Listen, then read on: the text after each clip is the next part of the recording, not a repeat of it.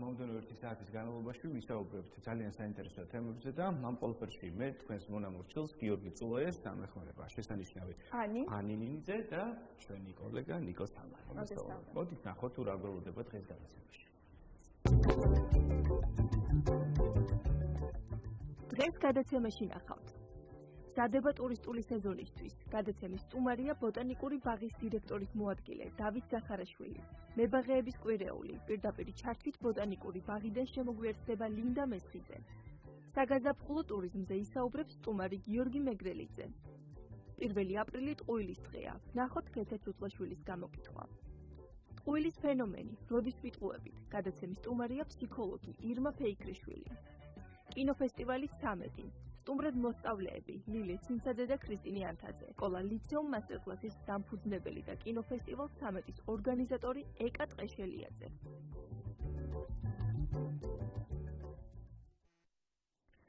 მოგესალმებით კიდევ ერთხელ მოკლედ საკმაოდ საინტერესო და ჩემთვის კიდევ უფრო მეტად საყვარელი თემით ვიწყებთ გადაცემას ბათუმის ბოტანიკური ბაღი, რომელიც შეიძლება ითქვას, რომ აჯარაში და არა მარტო ჩემი ერთ-ერთი საყვარელი ადგილია. რეკრეაციული ზონა და შეიძლება ითქვას, რომ სავიზიტო ბარათი აჭარის რომელიც პრინციპში აბსოლუტურად თითქმის ყველა სეზონზე მას იწვევს სტუმარს და ფიქრობ, რომ ალბათ გულგრილი არავინ არ რჩება. გაქვს თქვენ გამორჩეული ადგილი ბოტანიკურში? ბოტანიკურში გამორჩეული უკაცია. თავიდან ბოლომდე მომწონს თითოეული კუთხე-კუნჭული მეპირებად. მე მაგალითად ვფიქრობ, რომ ჩვენ ჯერ კიდევ არ ვიცით ბოტანიკური ბაღის ფასი. განსაკუთრებით ბათუმელებმა, იმიტომ რომ ასეთი უნიკალური სუბტროპიკული ზონა კონდეს ქალაქს ესე ახლოს და ეს არ იყოს შაბათ-კვირას დატვირთული ბავშვებით, დამსვენებლებით, ალბათ ამას განაპირობებს ის არაჩვეულებრივი ზღვისპირა პარკი ბულგარს გულისხმობ, რომელიც გარს აკრავს ბათუმს და შესაბამისად ალბათ კონცენტრირება ხალხის მასის ის ხდება, თუმცა ბოტანიკური ბაღი არის უნიკალური მოვლენა არა მარტო ბათუმისთვის, არამედ სრულიად საქართველოსთვის. ხო, დამეთანხმებით ალბათ, იმიტომ რომ იქ ის კეპარისტების, უნიკალური მცენარეების, იაპონური ჯიშების, ეგზოტიკური ესე იგი შემცენარეები არის უნიკალური მოვლენა. საბოლოო ჯამში მრავალფეროვანია ნამდვილად და შეიძლება ითქვას, რომ ერთ-ერთი გამორჩეული ადგილი ხო და გულისხმობ რომ ზაფხულშია ძირითადად დატვირთული, თუმცა ამას ახლა ვწდები თუ არა უფრო თუმცა ზამთრის პერიოდშიც მე მოკლედ ხშირად დავდივარ. და ამას ჩვენი სტუმარი უფრო ფსლად ისაუბრებს. მოკლედ საკმაოდ საინტერესოა მზადების პროცესი, როგორ იმზადება ბოტანიკური ბაღი ტურისტული სეზონისთვის მნიშვნელობაზე და თითქმის ყოველ მნიშვნელოვან დეტალზე ვისაუბრებ, რომელიც წლის განმავლობაში არის ალბათ დაგეგმილი. დავით ზახარაშვილი არის ჩვენთან ერთად ბოტანიკური ბაღის დირექტორი. გამარჯობა. ბოტანიკური ბაღიდან მოდიხარ. ხო, ალბათ. კი ბატონო, ბოტანიკური ბაღიდან მოვდივარ. პირველ რიგში მოგესალმებით, თქვენს მაყურებელს. ჩემი გვარია ხარაზიშვილი. ზახარაშვილი ხარაზიან მაგ საწინააღმდეგო, მაგრამ დავით ხარაზიშვილი კი ბატონო. ბატონო დავით. მოდ იმით ხომ დაგვეწყო საუბარი, რომ ეს მოკლე ისტორია რო გვიარბოთ ბოტანიკური ბაღის სექტორს, აი სათავე, როდის დაიწყო საინტერესო. ისმენდით ხა და კარგი რაღაც გაიჟღერა, რომ ეს ქალაქის მაცხოვრებლებისთვის უნდა იყოს პირველ რიგში და ისტორიას ამას უკავშირდება, რომ აი ბოტანიკური ბაღი როდესაც დაარსდა, მას ჰქონდა გარკვეული მიზეზები, რატომაც დაარსდა, ხო? მოგეხსენებათ, რუსეთის იმპერია იყო 1900-იანი წლების დასაწყისში, როდესაც პროფესორი კრასნოვი აქტიურად მუშაობდა უკვე აჭარის სანაპიროზე, მან კლიმატიც შეარჩია, როგორც იყვიან მოკლედ, ადგილიც შეარჩია, მთელი რიგი სამუშაოები ჩატარდა და მაშინდელი ქალაქ ბათუმის სოფლის მეურნეობის საზოგადოება იყო აქტიურად ამაში ჩართული. მრავალ მათგანს შეიძლება ეს არ იცოდეს. 1909 წელს უკვე ოფიციალურად გადაწყდა ერთგვარი დოკუმენტაციის მოგვარება დაიწყო, რომ ამ ადგილზე ბოტანიკური ბაღი დაარსებული იყო და 1912 წელს უკვე კრასნოვი აარსებს ბათუმის ბოტანიკურ ბაღს, რომელსაც აქვს ფიტოგეოგრაფიული მოწყობის პრინციპი, რაც ნიშნავს, რომ აი მთელი მსოფლიო ერთ ბაღში. აი ამას ნიშნავს ეს. ყველა თქვენს მაგანი ნამყოფი ხართ ბათუმის ბოტანიკურ ბაღში და ყურადღებას მიაქცევდით მნიშვნელოვან ფაქტს, რომ ჩრდილოეთ ამერიკის განყოფილება, აღმოსავლეთ აზიის განყოფილება, სამხრეთ ამერიკის განყოფილება, ეს ყველაფერი ბატონ კრასნოვს თავის დროზე ეს ჩემი ვარაუდია. ჩაფიქრებული კი ბატონო, ჩაფიქრებული ქონდა, მაგრამ მას ამის ნიმუში აღებული ქონდა ბერლინის ბოტანიკური ბაღიდან, რომელსაც სოფლიოში პირველად აქვს ასეთი ტიპის ბაღი მოწყობილი, როგორც ასეთი. აი ეს გადმოიტანა ტრასოვმა და ყოფილ ამ დიდ სივრცეში, რასაც ევრაზია ქვია, ვთქვათ, პირველი ბაღია, სადაც უკვე ფიტოგეოგრაფიული პრინციპით მოეწყო მთელი ეს სივრცე. მე ამას კი ბატონო, 1000 საუკუნეზე მეტი დროის განმავლობაში. ძალიან ბევრი რამ შეიცვალა. მოდით ასე ვთქვათ, რომ შეიცვალა პირველ რიგში ის, რომ ბოტანიკური ბაღის სხვადასხვა ორგანიზაციაში იყო თავის დროზე იყო ქალაქის შემადგენლობაში, ამის შემდეგ ის უკვე გადადის საბჭოთა კავშირის შექმნის შემდეგ უკვე საქართველოს მეცნიერებათა აკადემიის შემადგენლობაში, შემდეგ 50-იანი წლების ბოლოს უკვე გადადის საბჭოთა კავშირის მეცნიერებათა აკადემიის შემადგენლობაში, ამის შემდეგ უკვე 2000-იანი წლების დასაწყისში ხდება რეორგანიზაციები და ამჟამად ვართ ისევ მუნიციპალური ბოტანიკური ბაღი. რაც ნიშნავს, რომ ბაღის ფუნქციონალობები ფაქტიურად უცვლელი რჩება და ამას ყველაფერს ჩვენ გვიწესებს კარგი გაგებით მითითებას გვაძლევს BGCI, ბოტანიკური ბაღების საერთაშორისო საბჭო, რომლის თქვათ მითითებებით, რომლის რეგულაციებით ჩვენ ვცდილობთ, რომ წარმოვადგინოთ ბოტანიკური ბაღები. აი როგორია თანამედროვე რეგულაციების საინტერესო ეს თავი კრიტერიუმები არის პირველ რიგში ეს არის 4 ძირითადი მოთხოვნა. ეს არის კოლექციები, ავტომატურად ბოტანიკური ბაღები ვერ იქნება კოლექციების გარეშე, მეორე ეს არის განათლება, მეცნიერება და ტურიზმი, იგივე რეკრეაცია. ჩვენ ბაღში 4-ვე მათგანი არის აქტიურად წარმოდგენილი, აქვე ჩვენი მსვენელებისთვის განმარტებას გავაკეთებ, ხშირად მე პირადად მისვამენ ამ კითხვას, რომ აი როგორი ბოტანიკური ბაღი გვაქვს, რა კატეგორიაში გადის, რომელ ადგილზე ვარ სოფლიოში, თუმცა ეს ხანდახან ხიბლის მომგვრელია, მაგრამ მთლიანობაში უნიკალური ბოტანიკური ბაღი ვარ, რასაც კლასიკური ბოტანიკური ბაღი ქვია და რატო? იმიტომ რომ 4-ვე კომპონენტს მოვიცავთ.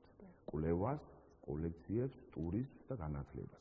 არის ბოტანიკური ბაღები სოფლიოში ძალიან ცნობილი ბოტანიკური ბაღები, მაგრამ ძირითადი აქცენტი აქვს მაგალითად მხოლოდ განათლებაზე, ძირითადი აქცენტი აქვს კოლექციაზე, ან რეკრეაციაზე, მაგრამ ჩვენ ვართ კლასიკური ბოტანიკური ბაღი. საინტერესოა.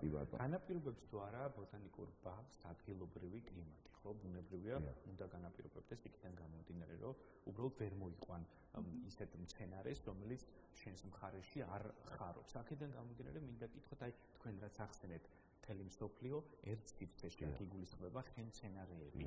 ანუ გამოდის, რომ ჩვენ უნიკალური ლანდშაფტის და ბუნების კუთხე და ქვეყანა ვართ, აი ამდენი მცენარე თუ შეგვიძლია მოვიყვანოთ ერთ ადგილას. ნამდვილად ასე გამოდის. დიდი მადლობა კიდევ ერთხელ ამის შესაძლებლობისთვის, სადაც ხელი მიმიწდება თუ რაიმე შემიძლია ყველგან ამის ახსნას ვცდილობ, ჩვენ სამეგობრო იქნება, სამეგობროს გარე თუ რაღაც და ეხლა ვინც გვისმენს ყველას გასაგონად ვიტყვით, რომ ჩვენი კლიმატი არის განსაკუთრებული, არის უნიკალური. სწორედ ამიტომ მიიქცია ყურადღება სწორედ იმ ადამიანების, ვინც თავის დროზე მუშაობდა ამ საკითხთან დაკავშირებით და განსაკუთრებული სიახლოვე გვაქვს აღმოსავლეთ აზიის სანაპიროებთან, წყნარი ოკეანის სანაპიროებთან, ასევე ჩრდილოეთ ამერიკის გარკვეულ ტერიტორიებთან. ეს მოწმობს სწორედ იმას, რომ ბათუმის ბოტანიკურ ბაღში პროცენტულად სწორედ ამ ქვეყნის მერქნიანი მცენარეებია წარმოდგენილი. ასევე ძალიან მნიშვნელოვანი ფაქტორია ისიც, რომ ზოგადად ბათუმი კოლხეთშია მოქცეული, იცით ხო? ცოტა ბოტანიკური ბაღის თემიდან თითქოს გავიქცევით, მაგრამ აი იუნესკოში რო შევიდა კოლხური ტყეები და ჭაობები, სწორედ აი ამ კლიმატის დამახასიათებელი ნიშნების გამო მოხდა ეს ყველაფერი. ასე რომ კომპლექსურად მთლიანობაში თავი ყველაფრის მიზეზი, კარგი გაგებით არის ჩვენი კლიმატური გარემო. აი ბოტანიკურ ბაღთან დაკავშირებით ჩვენს მონოლოგში საუბრობთ, რომ ძირითადად მაინც ტურისტებისთვის არის სავიზიტო მონახულების ცენტრი, ესე რომ ვთქვათ, აი ვიზიტორები, რომელიც ბათუმში ჩამოვიდნენ, ხშირად ქუჩაში შემოხვდნენ და მეკითხებენ, აი სად არის ბოტანიკური ბაღი, ხო?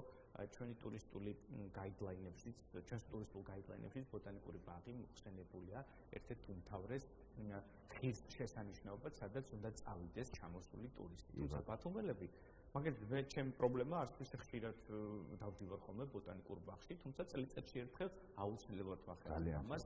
ის ელექტრომატარებელი რო არის, ეს არის მართლაც უნიკალური პროექტი, შეგიძლია ესე იგი შეიძინოთ იმითი და მთელი ბოტანიკური ბაღი მოიარო სულ რაღაც 1 საათში, ხო?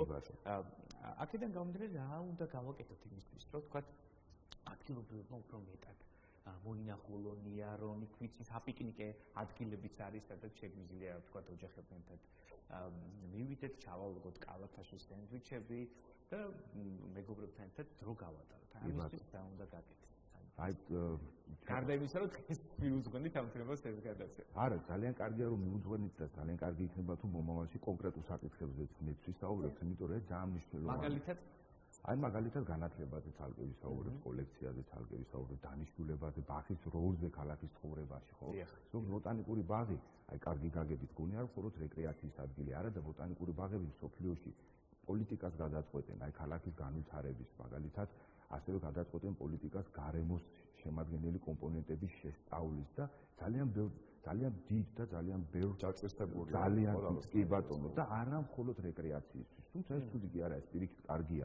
ცნობადობა საიდან მოდის? პირველ რიგში მოდის სანახაობიდან, ხო?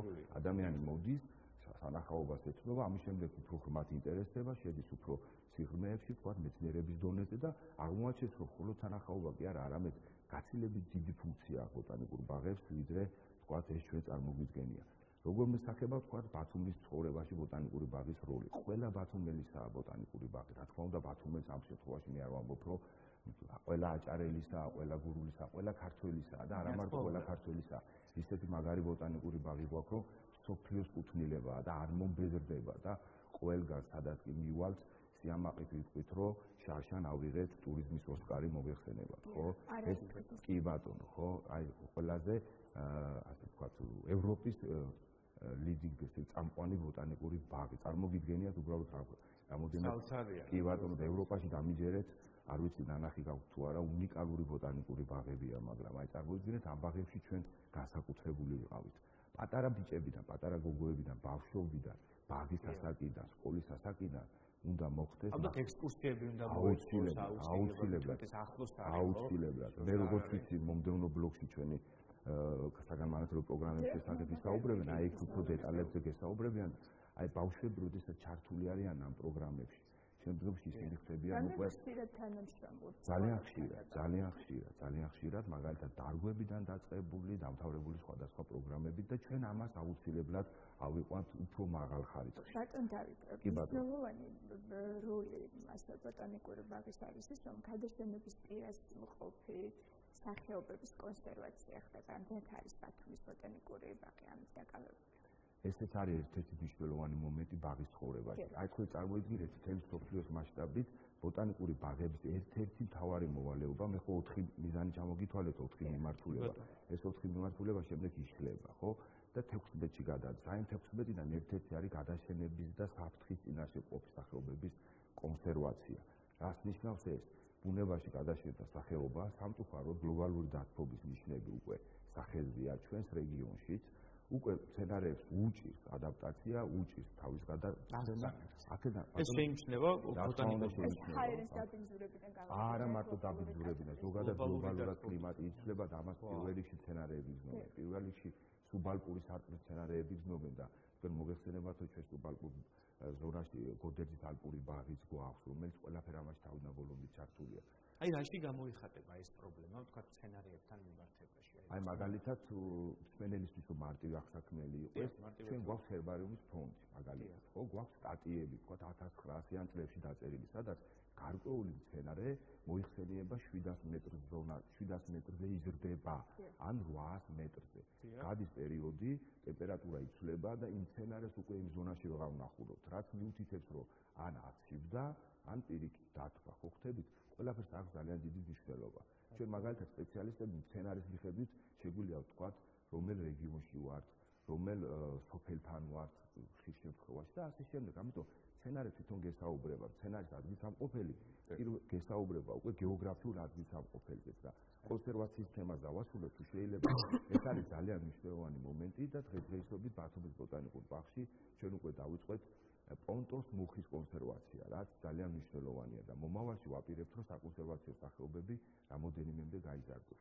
ეს ყველაფერი შეთანხმებული იქნება სოფლიოს ბატონო დავით, ფაქტი რომ ჩვენ ვისაუბრებთ მნიშვნელობაზე და ნამდვილად მნიშვნელოვანია მაყურებლამდე ამ ინფორმაციის მიტანა, საინტერესო მზადების პროცესი, ზამთრის პერიოდშიც გავხდით არაერთხელ, იმიტომ რომ აღნიშნო რომ ჩემს საყვარელი ადგილი ნამდვილად და ზამთრის პერიოდიდანვე იგრძნობა ფუსფუსი და თქო მზადება ახალი სეზონისთვის, ზაფხულის სეზონისთვის. საინტერესო როგორია მზადების პროცესი, მით უმეტეს რომ შევამჩნიე რამოდენიმე ადგილი, რომელიც რეაბილიტირდა, ასევე რაღაც სიახლეები, რომელიც ფაქტიურად ყოველ წელს ხდება წლევანდელი წელი რით იქნება გამორჩეული და რა არის ის მთავარი შენაძენი, რაც შეიძლება რომ გავაჟღეროთ სიამოვნებით. სიამოვნებით გიპასუხებთ, ორი დიდი ნაწილისგან შედგება ზოგადად სეზონისთვის მზადება. ერთი არის ინფრასტრუქტურული პროექტები, მეორე არის მცენარეული ნაწილი, ხო?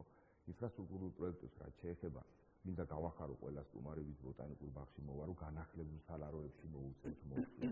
სალაროები განახლდა, უფრო კომფორტული გახდება, მაგალითად ჩვენი სტუმრისთვის ბილეთის შეძენა. აი ზიპლაინის მოწყობასთან დაკავშირებით მე სადღაც წავიკითხე ინფორმაცია, რომ იგეგმებოდა ეგრეთ წოდებული ზიპლაინის მოწყობა. ზიპლაინი უკვე ფუნქციონირებს. კი, როგორ არა, კი ბატონო. მე არა ვარ ნამყოფი სამწუხაროდ. ზიპლაინი ფუნქციონირებს, შეგიძლიათ მოგზავნეთ ნებისმიერ დროს. ზიპლაინი ფუნქციონირებს თითქმის 1 წელი უკვე, რამდენიმე თვეა. და საოცარი პოპულარობით სარგებლობს. საიდან სანამდეა ეს?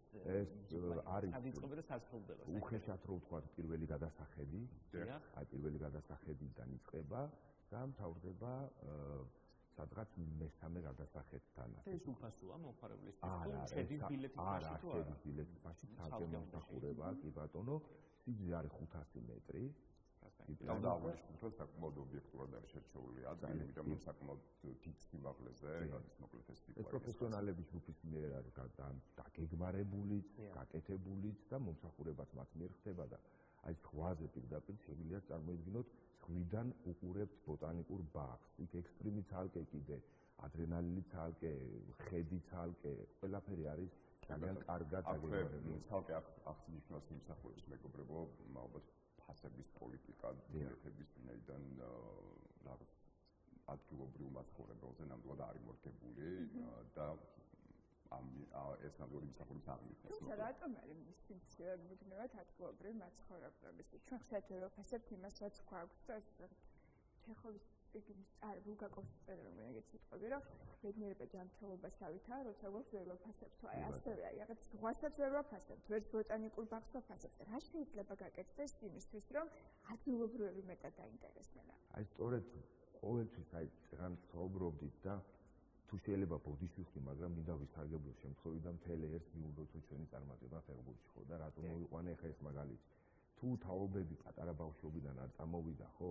ისე ვერ ითამაშებთ იქ ფეხბურთს, ხო? ასეა ჩვენ სფეროშიც. თუ პატარა ბავშვები, თუ აი გამეორდები, თუ იმას სახში, რასაც საბავშვო ბაღი ქვია, ჩვენ არ ვაზიარეთ ისინი ბუნების სიყვარულს, საკუთარის მოფერების, შეცნობის გამორიცხულია. შეიძლება ძალიან წარმატებული გახდეს ადამიანი, მაგრამ რაღაცაერად ბოლომდე ვერ შეიძინოს ის სიმდიდრე, რაც გაგვაჩნია. აი კითხავთ საინტერესო ახალგაზრდა ბოტანიკოსები თუ გსტუმრობენ თავიანთ მასწავლებელთან ერთად, ატარებენ თუ არა გარკვეულ წრეებს, ხო ვთქვათ, ბოტანიკური ბაღი რამდენად ჩართულია მსგავს პროექტებში.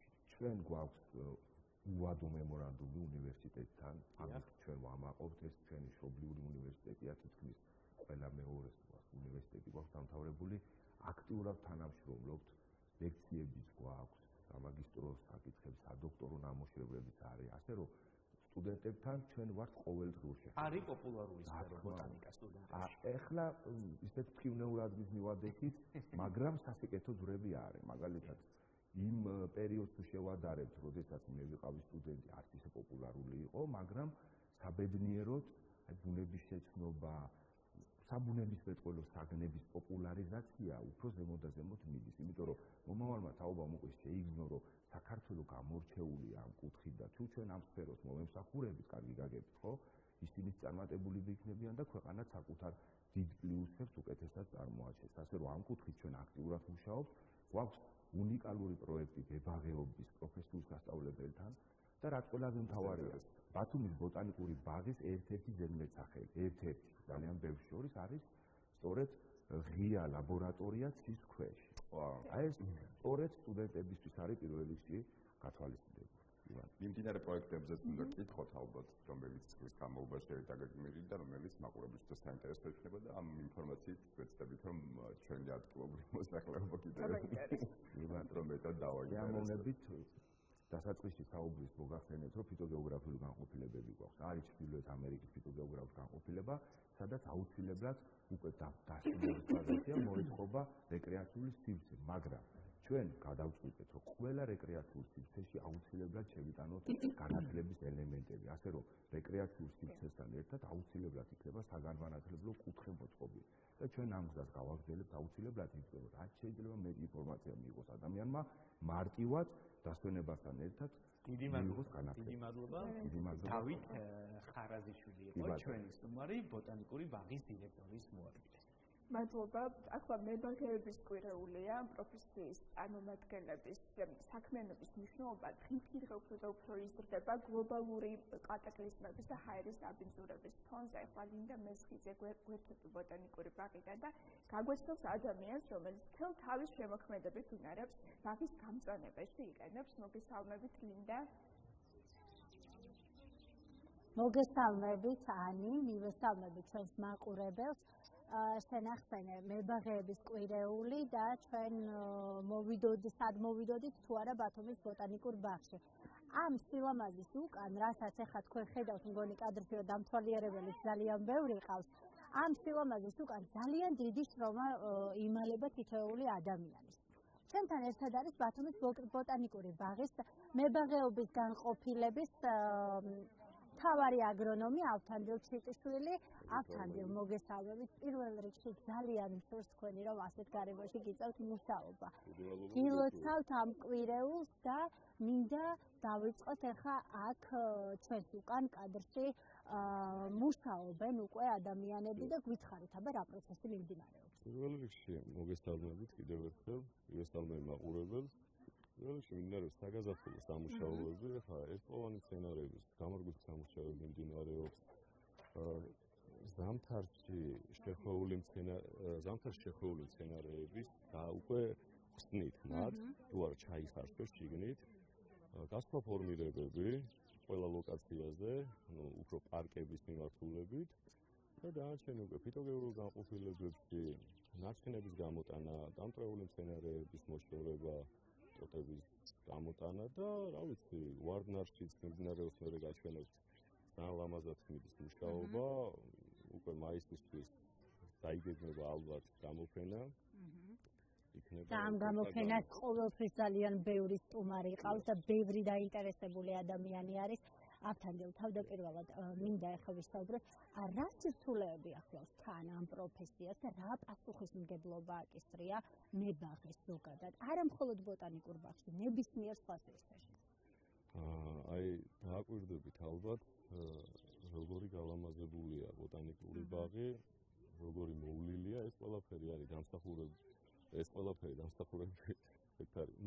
მებაღეების, რომლებიც 24 საათი მუშაობენ თავის ლოკაციებზე, ყველა მებაღეს აქვს თავისი მონაკვეთი ჩაბარებული და ყველა უვლის თავის მონაკვეთს, დააკვირდეთ ახლა მაგალითად ყვავილნარია, ხო, პარკში. ეს ყველაფერი არის მაგალითად ხალბატონის სისკინო ყავს ჩვენ აგრონომი პარკებში, რომელიც აბარებს მაგალითად დავალებას და აკეთებს მებაღე, მაგრამ მებაღეს ისე კარგად უდგება ამ ყველაფერს, ისე გულიანად აკეთებს, რომ ყველაფერი არის აყვავებული. ალბათ დააკვირდებოდეთ, მაგას ქვედა პარკშიც რა ქვია? ხო, ჩვენ ახლა ეს ადამიანები მუშაობდნენ ქვედა პარკში და ამოვიყვანეთ რომ აქ გაიგრძელებინათ სამუშაო პროცესი. მაისის ბოლოსთვის უკვე მზად იქნება, ახლა შეუძლია დამთვალიერებლებს, რომ მოვიდეს და ისეირნონ ამ არაჩვეულებრივ გარემოში. ძალიან ხუნვარი მზეა, ისე მინდა გითხრათ.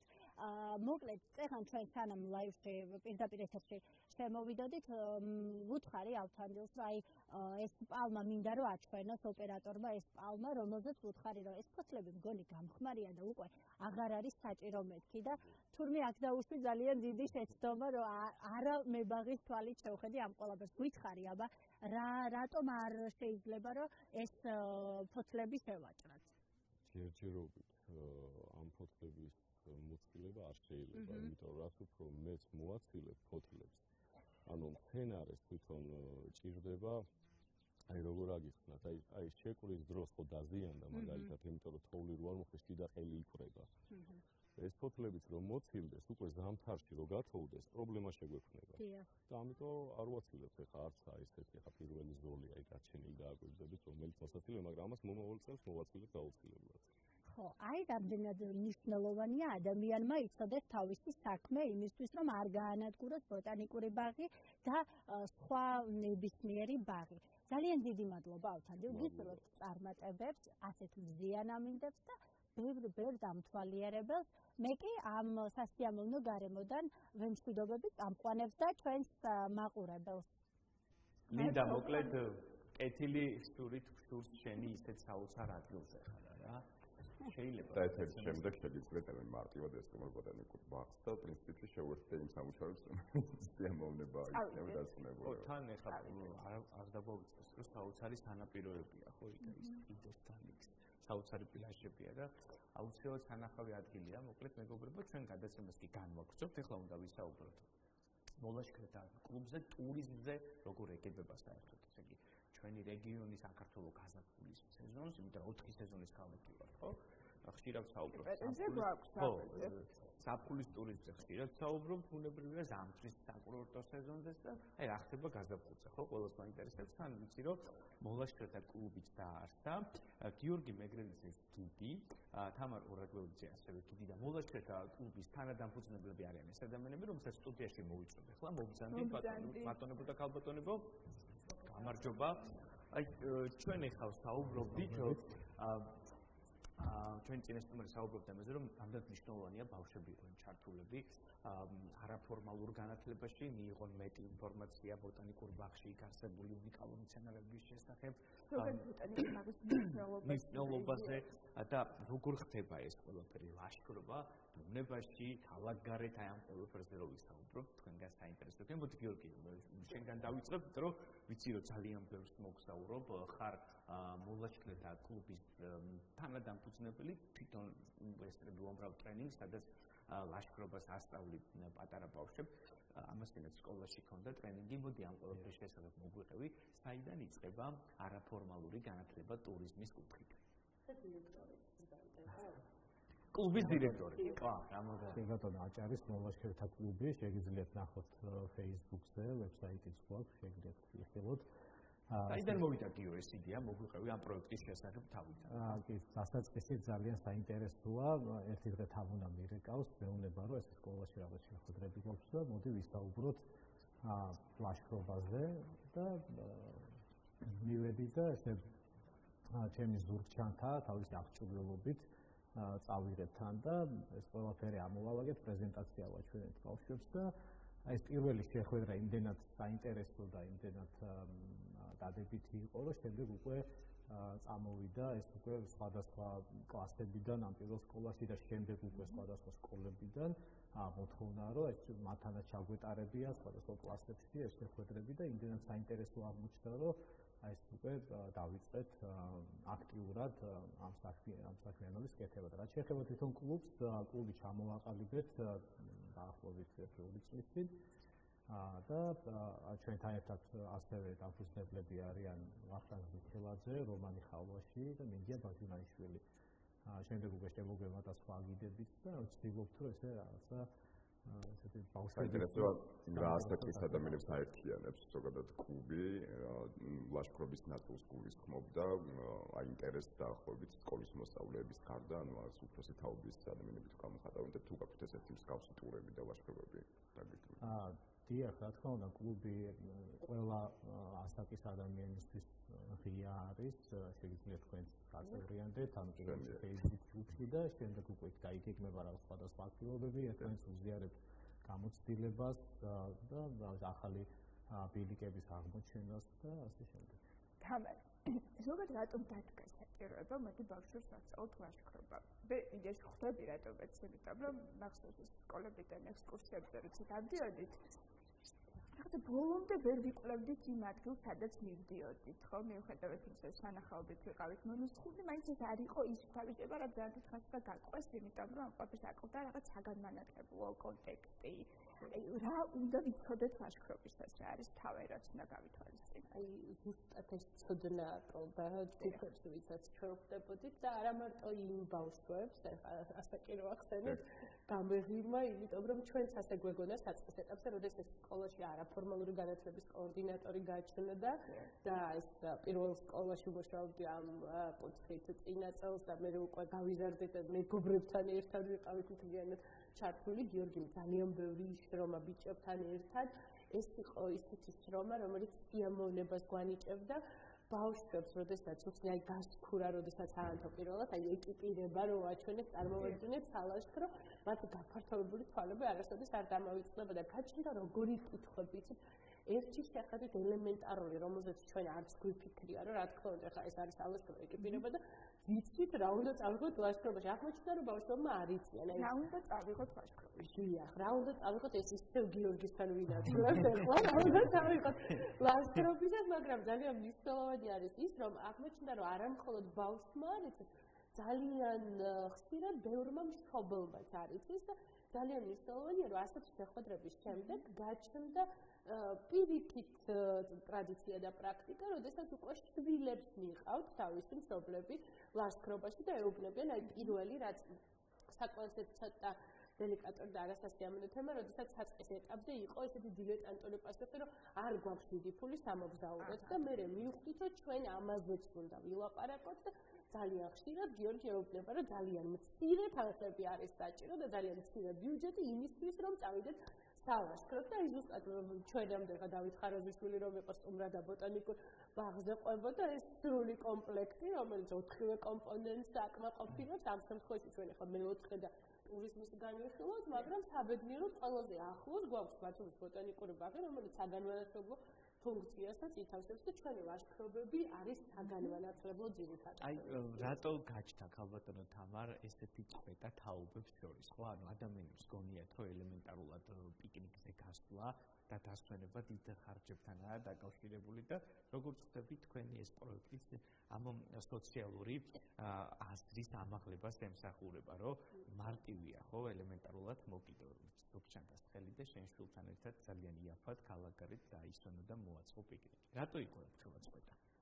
ეს ბნელოდ 90-იანებს ყוла არ ერქვა ბნელოდ 90-იანები ნამდვილად ბნელი იყო და ძალიან ბევრი ან იყო პრაქტიკა, მაგრამ მანკიერი პრაქტიკა. ანუ სალაშქროდ წასვლა ეხლა მართლა მწვადის სიყვარულში ბევრს შევეჯიბრები, მაგრამ ეს არ არის მხოლოდ მწვადის შეწყვეტა. ხშირ შემთხვევაში თუ მიდიოდნენ მშობლები გეგმავდნენ მწვადს და მაყავს და ეს შეიძლება იყოს რაღაც დამატება, სასიამოვნო აქტივობა, თუმცა ასევე მნიშვნელოვანი, იმიტომ რომ ძალიან კარგ უნარჩვევებს სწავლობენ ლაშქრობის დროსაც. ეს მახსოვს, როცა თუნდაც ექსკურსიებზე მივდიოდით, იქ აუცილებელი იყო წაგვეღო ბევრი პროდუქტი, რომელსაც რეალურად არც მივირთმევდით ბავშვები. არ შეიძლება ამდენი ამის ამამ უნდეს ბავშვს რამდენიმე საათის განმავლობაში. გაჩნდა აუცილებლობა აგვეხსნა, რომ როდესაც ლაშქრობა დასრულდება, შემდეგ არ დავანაგვიანოთ გარემო, დავასუფთავოთ და ბიჭები ძალიან ხშირად ყვებიან ამას, ჩემზე მეტად ხშირად ლაშქრობენ და იმიტომ დაბრუნებისას არა მხოლოდ საკუთარი სხვისი დატოვებულიც კი მოგვაქვს და იმედია რომ მალე აღარ გვექნება ესეთი პრაქტიკა და სხვისი ნარჩენები არ იქნება წავესაღები ყველაში აიმაღლებს კულტურა ბევრი მიმართულებით. მესმის აბსოლუტურად თქვენ წაღანცადნად საუბრობდით და ალბათ მნიშვნელოვანი ნაწილი არის ალბათ ლაშქრობის ეს მიმართულებასაც გააჩნია გარკვეულწილად არსებობს გარკვეული რისკ ფაქტორებიც ხო გარდა მარშრუტის ცოდნისა ეს safety ნაწილი რაც არის უსაფრთხოების და დაცულობის შეგრძნება ამ მიმართულებით ალბათ საგანმანათლებლო ნაწილი უფრო მნიშვნელოვანი არის ხო? და შემდეგ უფრო რთული მარშრუტები აღიარჩიოთ. ამ მიმართულებით როგორ მუშაობთ საინტერესოა. დიახ, უსაფრთხოებას რაც შეეხება, რა თქმა უნდა, პირველ რიგში გამოცდელი ადამიანის სასურველია, რომ გამყოფთან ერთად წავიდეს, თუმცა ჩვენ გვაქვს იმის უფუნება აჭარაში, რომ ძალიან ბევრი დაცული ტერიტორია არსებობს, სადაც არის მარკირებული ბილიკები, სადაც არის რეინჯერები და მთელი პერსონალი, რომელიც უზრუნველყოფს თქვენს უსაფრთხო ლაშქრობა და თან ეს არის ბათუმთან ძალიან ახლოს, სულ რამდენიმე წუთის დავალზე არის ულამაზესი ეროვნული პარკები. გაზაფხულია, შესანიშნავი ამინდი გვაქვს გარეთ. აი რა უნდა ჩავალოთ ჩანთაში იმისათვის, რომ ვიყოთ მოლაშქრეები. რა უნდა წავიღოთ სალაშქროდ. ეკიპირება ხო? სალაშქროდ. აი ჩვენ სულ ჩანთაში რა უნდა იყოს ის აი აუცილებელი ატრიბუტიკა, რაც გამოგვადგება იაფიანად, მოხერხებულად დავისვენოთ ქალაქ გარეთ. ეს უნდა წამოიღო გიორგის, თუმცა ვერ მოახერხა და რო ეჩვენებინა. იმდენად ბევრია, რომ ვერ მოახერხა წამოღები, თუმცა ერთი ყოველთვის ზადაა. დიახ, რაც შეეხება, ესე იგი მარტივ ლაშქრობას, მოდით მარტივიდან დავიწყოთ. პირველ რიგში, რასაც ყველას ვეუბნებით, განსაკუთრებით ბავშვებს არის ის, რომ თუ ადამიანს სურვილი აქვს ლაშქრობის, სულაც არ არის აუცილებელი ძვირიანი აღჭურვილობა ქონდეს.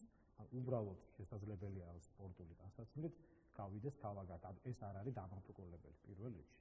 მარტივ ბილიკებზე არანაირი პრობლემა არ არის. თუმცა შემდეგ, როდესაც უკვე ეს აქტივობა იქცევა ხობად ადამიანისთვის, შემდეგ უკვე იწყებს უფრო მეტი და მეტი ფულის ხარჯვას და მეტი ფულის ინვესტირებას მე უფრო დავახსენდი ამ საქმიანობაში.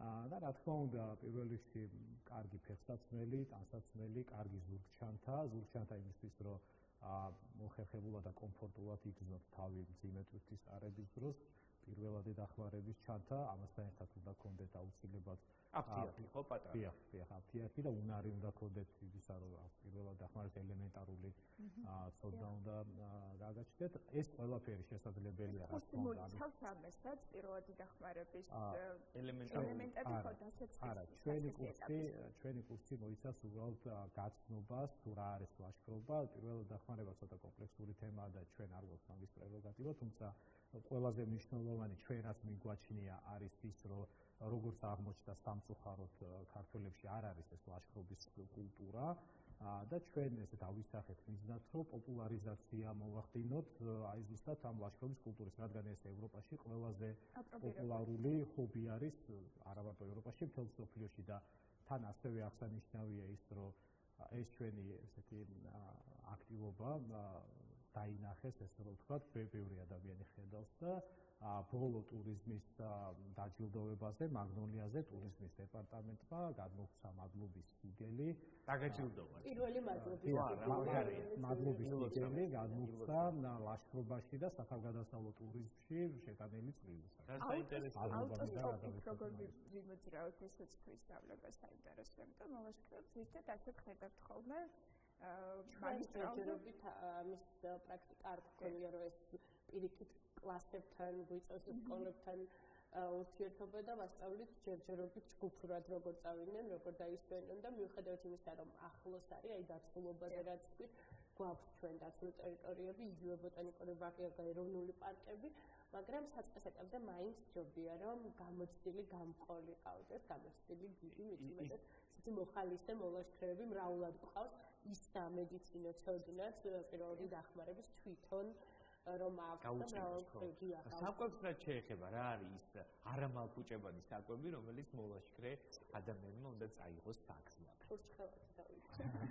ჩურჩხელა არის მე მგონი საუკეთესო ატრიბუტი სნეკი ხემში ეგრეთ წოდებული, არა მარტო ჩვენთან, მე მგონი ყველაზე მაგარი საჭმელი არის მოლაშქრეებისთვის, რაც კი ოდესმე გამოგვიყვება. მოყავ ენერგია. ძალიან მაგარი ენერგეტიკული საჭმელი. ანუ გიც გადაიმცა რომ ფიზიკური ასეთი დატვირთვა აქვს, როგორი ინტელექტუალური დატვირთვა აქვს, ანუ მოლაშქრე გიდის, ანუ არასწორი გაგება, მხოლოდ კულტურული ტურიზმის დააქტიურა ჩართული გიდები იყვნენ, არა მოლაშქრე გიდებს უწევთ ისეთ ფიზიკოებზე გაცემა პასუხის, რომელიც შეიძლება ვერც კი მოვიფიქროთ ესეც ავარწლებიდან, ასე რომ კარგი საშუალებაა ეს ჩურჩხელა და კლაპი, რომელიც მრავლად აქვს ზურგჩანთებში და მეორე პრობლემა ასევე დავამატებ, ხა თქვენ აღჭურვილობაზე კითხეთ გიორგის და მეორე პრობლემა დგება, ჯერ არ გაქვს არაფერი ემზადები და იწყებს შეძენას და მე საკუთარ თავს ვერ აჩერებ, როგორც ეს პროპაგოლიკები და ძალიან ბევრი შეიძლება ერთი დიდი ოთახი სავსე ჰქონდეს სალაშქრო აღჭურვილობა. ეს უკვე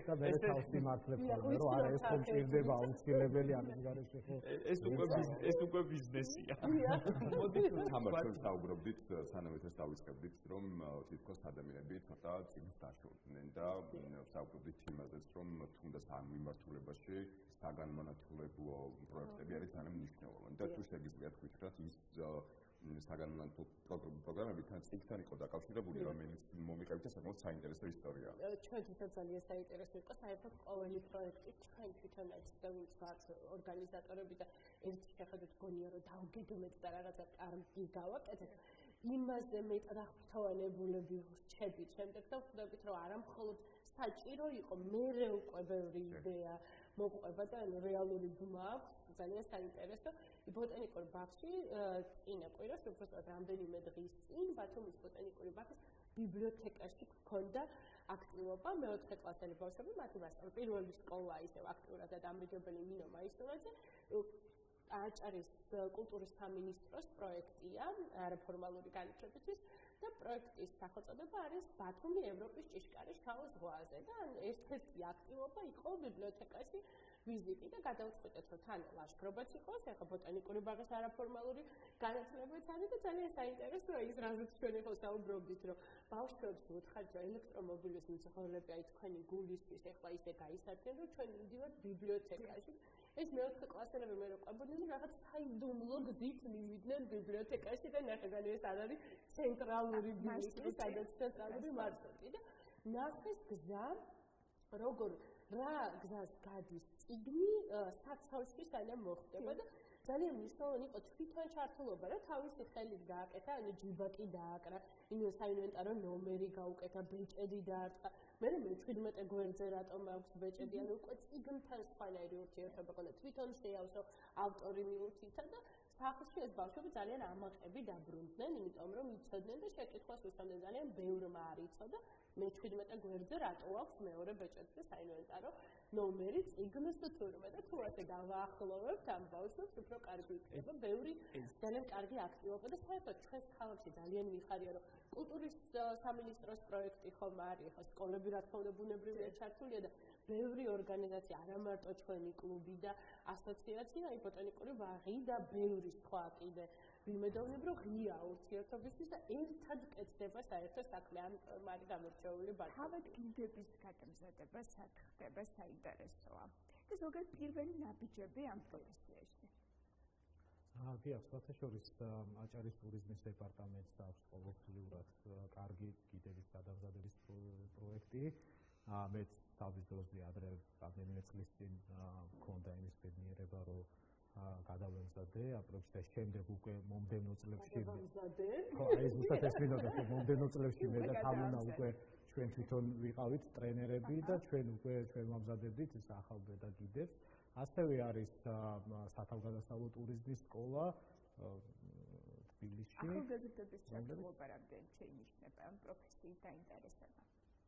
ახალგაზრდების ჩართულობა კი რა თქმა უნდა ნელა უფრო პოპულარული ხდება და ზუსტად ეს არის ჩვენი კლუბის და ჩვენი მიზანი რომ ახალგაზრდებს დავაინტერესოთ და შემდეგ რა თქმა უნდა სტუდენტისთვის მე მგონი ყველაზე კარგი სამუშაო არის ზაფხულია თვითონ ისვენებს და მაგაზე უკეთესი კარგი რა უნდა იყოს რომ წავიდეს და გიდაც იმუშაოს. აი თავის შედეგი თუნდაც რაც დავინახეთ ის იყო რომ ჩვენ ეს მოლაშქრე გიდების ასოციაცია მივედით სკოლაში ჩავატარეთ რამდენიმე შეხვედრა და შედეგად უკვე გამარჯვებული პროექტი აქვს სკოლას ახალგაზრდა მოლაშქრეთა კლუბი, ნორჩ მოლაშქრეთა კლუბი და რომლებიც უკვე გეგმავენ და თავის თავს ხედავენ პოტენციურად პროფესიაში, რომ შეიძლება თვითონ გახდნენ გიდები. აი მერკანტილურ შეკითხვათ არ ჩამით, თორე უფრო პრაქტიკული ალბათ ეს შეკითხვა. რამდენი შემოსავლიანია საქართველოში გიდის პროფესია? კარგი დიდი შემოსავლიანია. კარგი დიდი და ეს პროფესიონალი მუდმივად მოსწავლეს საკუთარ თავს. რა თქმა უნდა. ყოველდღიურობას ხელი უნდა აუწყო ყოველთვის. მით უმეტეს, როდესაც საქართველოს პრიორიტეტად აქვს გამოცხადებული ტურიზმის მიმართულება და ჩვენ თავსახელდით ხო ოსკაროსან ქალაქად ოსკაროსან მიმართულებად და მე მინდა მადლობა გადაგიხადოთ იმისათვის, რომ ასეთ მნიშვნელოვან პროექტს ახორციელებთ. ჩვენ სტუმრად გავიყვნენ ჩვენთან. გიორგი მოგროვიძე და თამარ მორაგველიძე, მოლაშქრეთა კლუბის თანადამფუძნებელი და დირექტორი გახდნენ ჩვენი სტუმრები. წარმატებებს გისურვებთ მეგობრებო.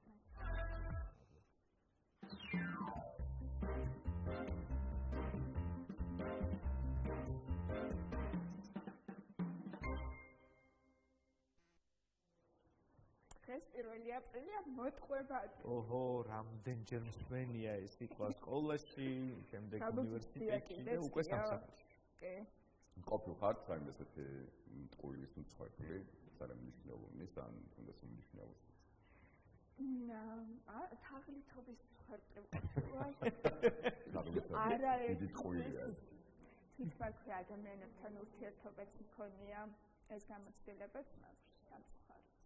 არის ჩვენს პრაქტიკაში ესეთი რაღაცები, თუმცა ტყუილის ფენომენზე უნდა ვისაუბროთ. და საინტერესო აი თქვენ თუ იტყვებით ხოლმე ეს რაღაც უბნებელი უწყინარი? უწყინარი ტყუილი. მე მგონი ყველა ადამიანი, მე მგონი ახაც ვიტყვევით ჩვენ ყველა სამი. მე მგონი ეს ტელეფონის პრობლემა ნუსხა არის ყველაზე ხშირად თქმული ტყუილები და პირველ ადგილს იკავებს პასუხი კარგად. როცა გვეკითხებიან როგორ ვარ. საინტერესოა რატო ვახო? ზოგჯერ გაუცნობიერებად ანგარიშმილცემად კარგად ვარ, მაშინ როცა რაღაც გვაწუხებს, არ ვენდობით ერთმანეთის ემპათიის შეცნებას ნეტა? საინტერესოა. თავი მოწყოდათ არ გვინდა რომ დავენახოთ ადამიანს. შესაძლოა ხო? სადავო და სამშეულ საკითხია. ნამდვილად რომელსაც აუცილებლად ჩვენ ძალიან საინტერესო სტუმარს ვკითხავთ, თუმცა მანამდე კეთლა მურთაჩუხლაშვილის სიუჟეტი გამოკითხვა ვნახოთ კეთილ ტყუილთან დაკავშირებით და გავიგოთ ერთად თუ რამდენად ხშირად იტყუებიან ჩვენი მოქალაქეები და რამდენად ხშირად ამბობენ ისინი ტყუად უწყინარ ტყუილს. ალბათ ყველას გაგიგიათ ფრაზა. დღეს 1 აპრილია, რაც იმას ნიშნავს, რომ მოტყუება ადვილი და დაშვებულია. 1 აპრილი მსოფლიოს სხვადასხვა ქვეყანაში და მათ შორის საქართველოში უწყინარი ტყუილის დღედ იცვლება. ასე რომ ახლა დრო არის, რომ ცოტა გავერთოთ და ბევრი მოვიტყუოთ. მე მზად ვარ. ბევრს ვიტყუებით ხოლმე 1 აპრილს. ხელის ხორობა ვიტყუება ბოა. დეკემბერში, იანვარში, ფებრუარში, მარტში. სორი მომყავს რა ამ დღეებში. და რა უქნა? სახში მე ვიყვანო თუ? ამდე აქტიურია და. სად? სახში როდესაც იყო. სანდროსად დაწვება. სანდროსად დაწვება. სანდროს ჩემთან მე ვიყვანო სახში. გააგრძელებთ ფრაზა. დღეს 1 აპრილია. დღეს 1 აპრილია. აუვეის რაფერიღო? რაფერიღო? მოტყუება არტილია. ისა ხშირად იტყუები ხოლმე? კი. აღარ დადებითად ვიტყუები. აღიარებს, სამსახურში ხშირად იტყუები? სამსახურში აბსოლუტურად ყველას ვატყუები. ავარია მომივიდა გორგზე. ოჩა? მანქანას დავარტყი. ოჩა. ოლა. ჩემი ბრალია. შენი ბრალი არის, значит მიხსნა შენი ბრალია. სამოიყვანი აგერ და დაველაპარაკოთ რაჭი. თბილისში ჩამოვედი და შეგიძლია რომ სადგურთან დამხვდეთ? არა, თან ტელევიზიის გადაღება მაქვს და მომიწია თბილისში წამოსვლა და თუ შეგიძლია რომ სადგურთან დამხვდე საფულე. მოიცა გამოვანახავე, მოიცა. კარგი, გამოდი. ანა მაპატიე, დღეს 1 აპრილია, მოტყუება მარტივია. მე აქ ვარ ბათუმში. მაინტერესებს ჩემი ოპერატორი იტყუება თუ არა 1 აპრილს ხშირად. აბა ველოდეპასო. მგონი ეხლაც მატყუებ. მეც არ ვიტყუები. 1 აპრილს ხშირად იტყუებით ხოლმე ბატონო მიხეილ. მადლობა. ყურის გახვრეტა ხომ მინდოდა და იქ რომ მივედი მითხრეს რომ ცხვირზე მოგიხდებაო და გავიხვრიტეთ ცხვირი, მაგრამ ეხლა რომ სახში ავიდე მომიკვდა მიებრაზდებოდა რა ვქნა. არა, მართლა გაიხვრიტა. დავურეკოთ პროდიუსერს ცოტა გავაბრაზოთ. იმედი აქვე პასუხებს.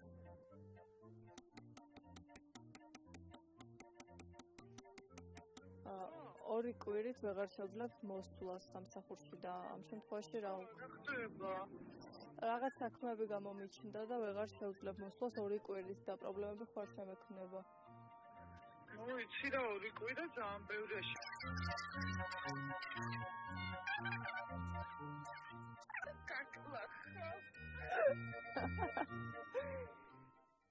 იგი 2 კვირა ძალიან ბევრია, ხო? თამარმა. ტყუილზე ვსაუბრობთ, ტყუილის ფენომენზე, რომელსაც მკვეთრად გამოხატული ფუნქცია აქვს ადამიანის ბუნების განუყოფელი ნაწილია. ფსიქოლოგი, ამერიკელი ფსიქოლოგი რობერტ ფელდმანი სოციალურ კვლევებს ხშირად ატარებს და ერთ-ერთი კვლევის თანახმად ესე უჩვენა ამან, რომ 1-დან 2 ტყუილამდე ადამიანი დღეში აუცილებლად ამბობს, თუმცა სიხშირე ტყუილის თქმის დამოკიდებულია ბუნებრივია იქ რაღაცა კულტურულ ნორმებზე და ვითარებაზე თუ რა გარემოში იმყოფება ეს ადამიანი. როდესაც ტყუილის კონოტაციას და მნიშვნელობას ამ სიტყვის მნიშვნელობას ვეძებთ, იქ ესეთი განმარტება წერია, რომ ის რაც არ არის სიმართლე. საერთოდ რა არის ეს სიმართლე? ხო, მას აბსოლუტური ჭეშმარიტება არსებობს, ყველაფერი ფანტობითია. ანუ ფაქტობრივად გამოდის, რომ შეიძლება ტყუილი ვიღაცისთვის იყოს ტყუილი და ვიღაცისთვის საბსად არ იყოს. მაგრამ ძალიან ცელი თემაა, ბევრი შრისგან შედგება, სამშეულო და ვიმსჯელებთ ჩვენ სტუმართან ერთად, ირმა ფეიქრიშვილი ფსიქოლოგი შემოგვიერთდება. ხაბატონო ირმა, მოგწანდით. აი, პირველი აუცილებლად. პირველი კითხვა იყოს ეს, როდის ვიტყუებით, რას ვიცავთ ტყუილის თქმისას? იცით რა არის ჩვენი კომუნიკაციის შემადგენელი ნაწილია, როგორც სიმართლე ისე ტყუილი. ეს ტყუილი შეიძლება იყოს უნებლიე, იმიტომ რომ რეალურად არ ვიცი და ამიტომ გამომივიდა ტყუილი, მაგრამ შეიძლება იყოს თავდაცვა, შეიძლება იყოს ეთილი ტყუილი ეგრეთ წოდებული, იმიტომ რომ ვიღაცას გვინდა რომ ტკივილი ავაცილოთ თავიდან და რაღაცა ასეთი მსგავსი გავაკეთოთ, მაგრამ ეს რა თქმა უნდა ხუმრობა იყოს, სულ არ ვეთყუებით. სულ ტყუილი რეალობასთან თანხმდრაში აღარ მოგვიყვანს და საბოლოოდ შეიძლება პათოლოგიამდეც მივიდეთ და სწორედ ეს პათოლოგიური დარღვევა მერე დაავადებაც ჩამოყალიბდეს, მიუნხავზენის სინდრომი დაგვემართოს, როდესაც სულ საუბრობთ რაღაცას, გჯერავს ამისი, მაგრამ ეს ყველაფერი ტყუილია. თუმცა ვიცით რომ ტყუილია, მაგრამ აი გჯერავს ამისი. ძალიან რთული ფენომენია. აი ადამიანები როდესაც თქვათ იმის ირგებენ ან თუნდაც სამსახურში ან თუნდაც ყოველდღიურ ცხოვრებაში მეგობრებთან და ასე შემდეგ. ანუ გამოდის ეს ყველაფერი ტყუილია. სოციალური მიღწევები. ხო. ვერ ვიტყვით რომ ეს ყველაფერი ტყუილია. იმიტომ რომ სოციალური მიღების უგჭდება, მუდმივად გჭდება ჩვენი სტატუსიდან გამომდინარე, ჩვენი როლის მორგება და აი ამ როლის სწორად შესრულება, იმიტომ რომ ჩემი როლიდან გამომდინარე მე მჭირდება რაღაცეების წინა პლანზე წამოწევა და რაღაცების უკანა პლანზე წავედი. ხო? ეს არ არის ტყუილი თუ მე რაღაცა წინა პლანზე წამოვიღე. თუნდაც ის რომ მაგალითად გამოვდივართ და ვიცმევთ, ვიკეთებთ გარკვეულ მაკიაჟს, ხო, თვალს ვიწესრიგებთ. აი, თმა მაქვს შეღებილი. არ ჩანს ჭამარა. გამოდის რომ ვიტყუები, ხო? რეალურად გამოდის რომ ვიტყუები, მაგრამ ეს არის ესეთიური ტყუილი, რომელიც მე მაძლევს საშუალებას, რომ საკუთარი თავი თქვენთან უფრო ესეთიურად მოვიტანო და საკუთარ თავს შეუქმნა რაღაცა განწყობა, სადღესასწაულო განწყობა, სარკეში რო ჩავიხედე, მომეწონა ჩემი თავი და შესაბამისად თავდაჯერებული მაღალი თვითშეფასებით გამოვედი სახლიდან. ეს არის საკითხის მაშინ ტყუილსა და ამ სოციალური მიღწევების ტარებას შორის. ზღვარი გადის ალბათ იქ, სადაც ჩვენ ვაწესებთ ამას, თითოეული ადამიანისთვის, იმიტომ რომ თუ კი ჩემთვის მნიშვნელოვანია ხმების შეფასება, აი აქ ის თვითშეფასებამდე დავდივართ. ყველაზე ხშირად იტყუება ის ადამიანი, ვისაც აქვს დაბალი თვითშეფასება.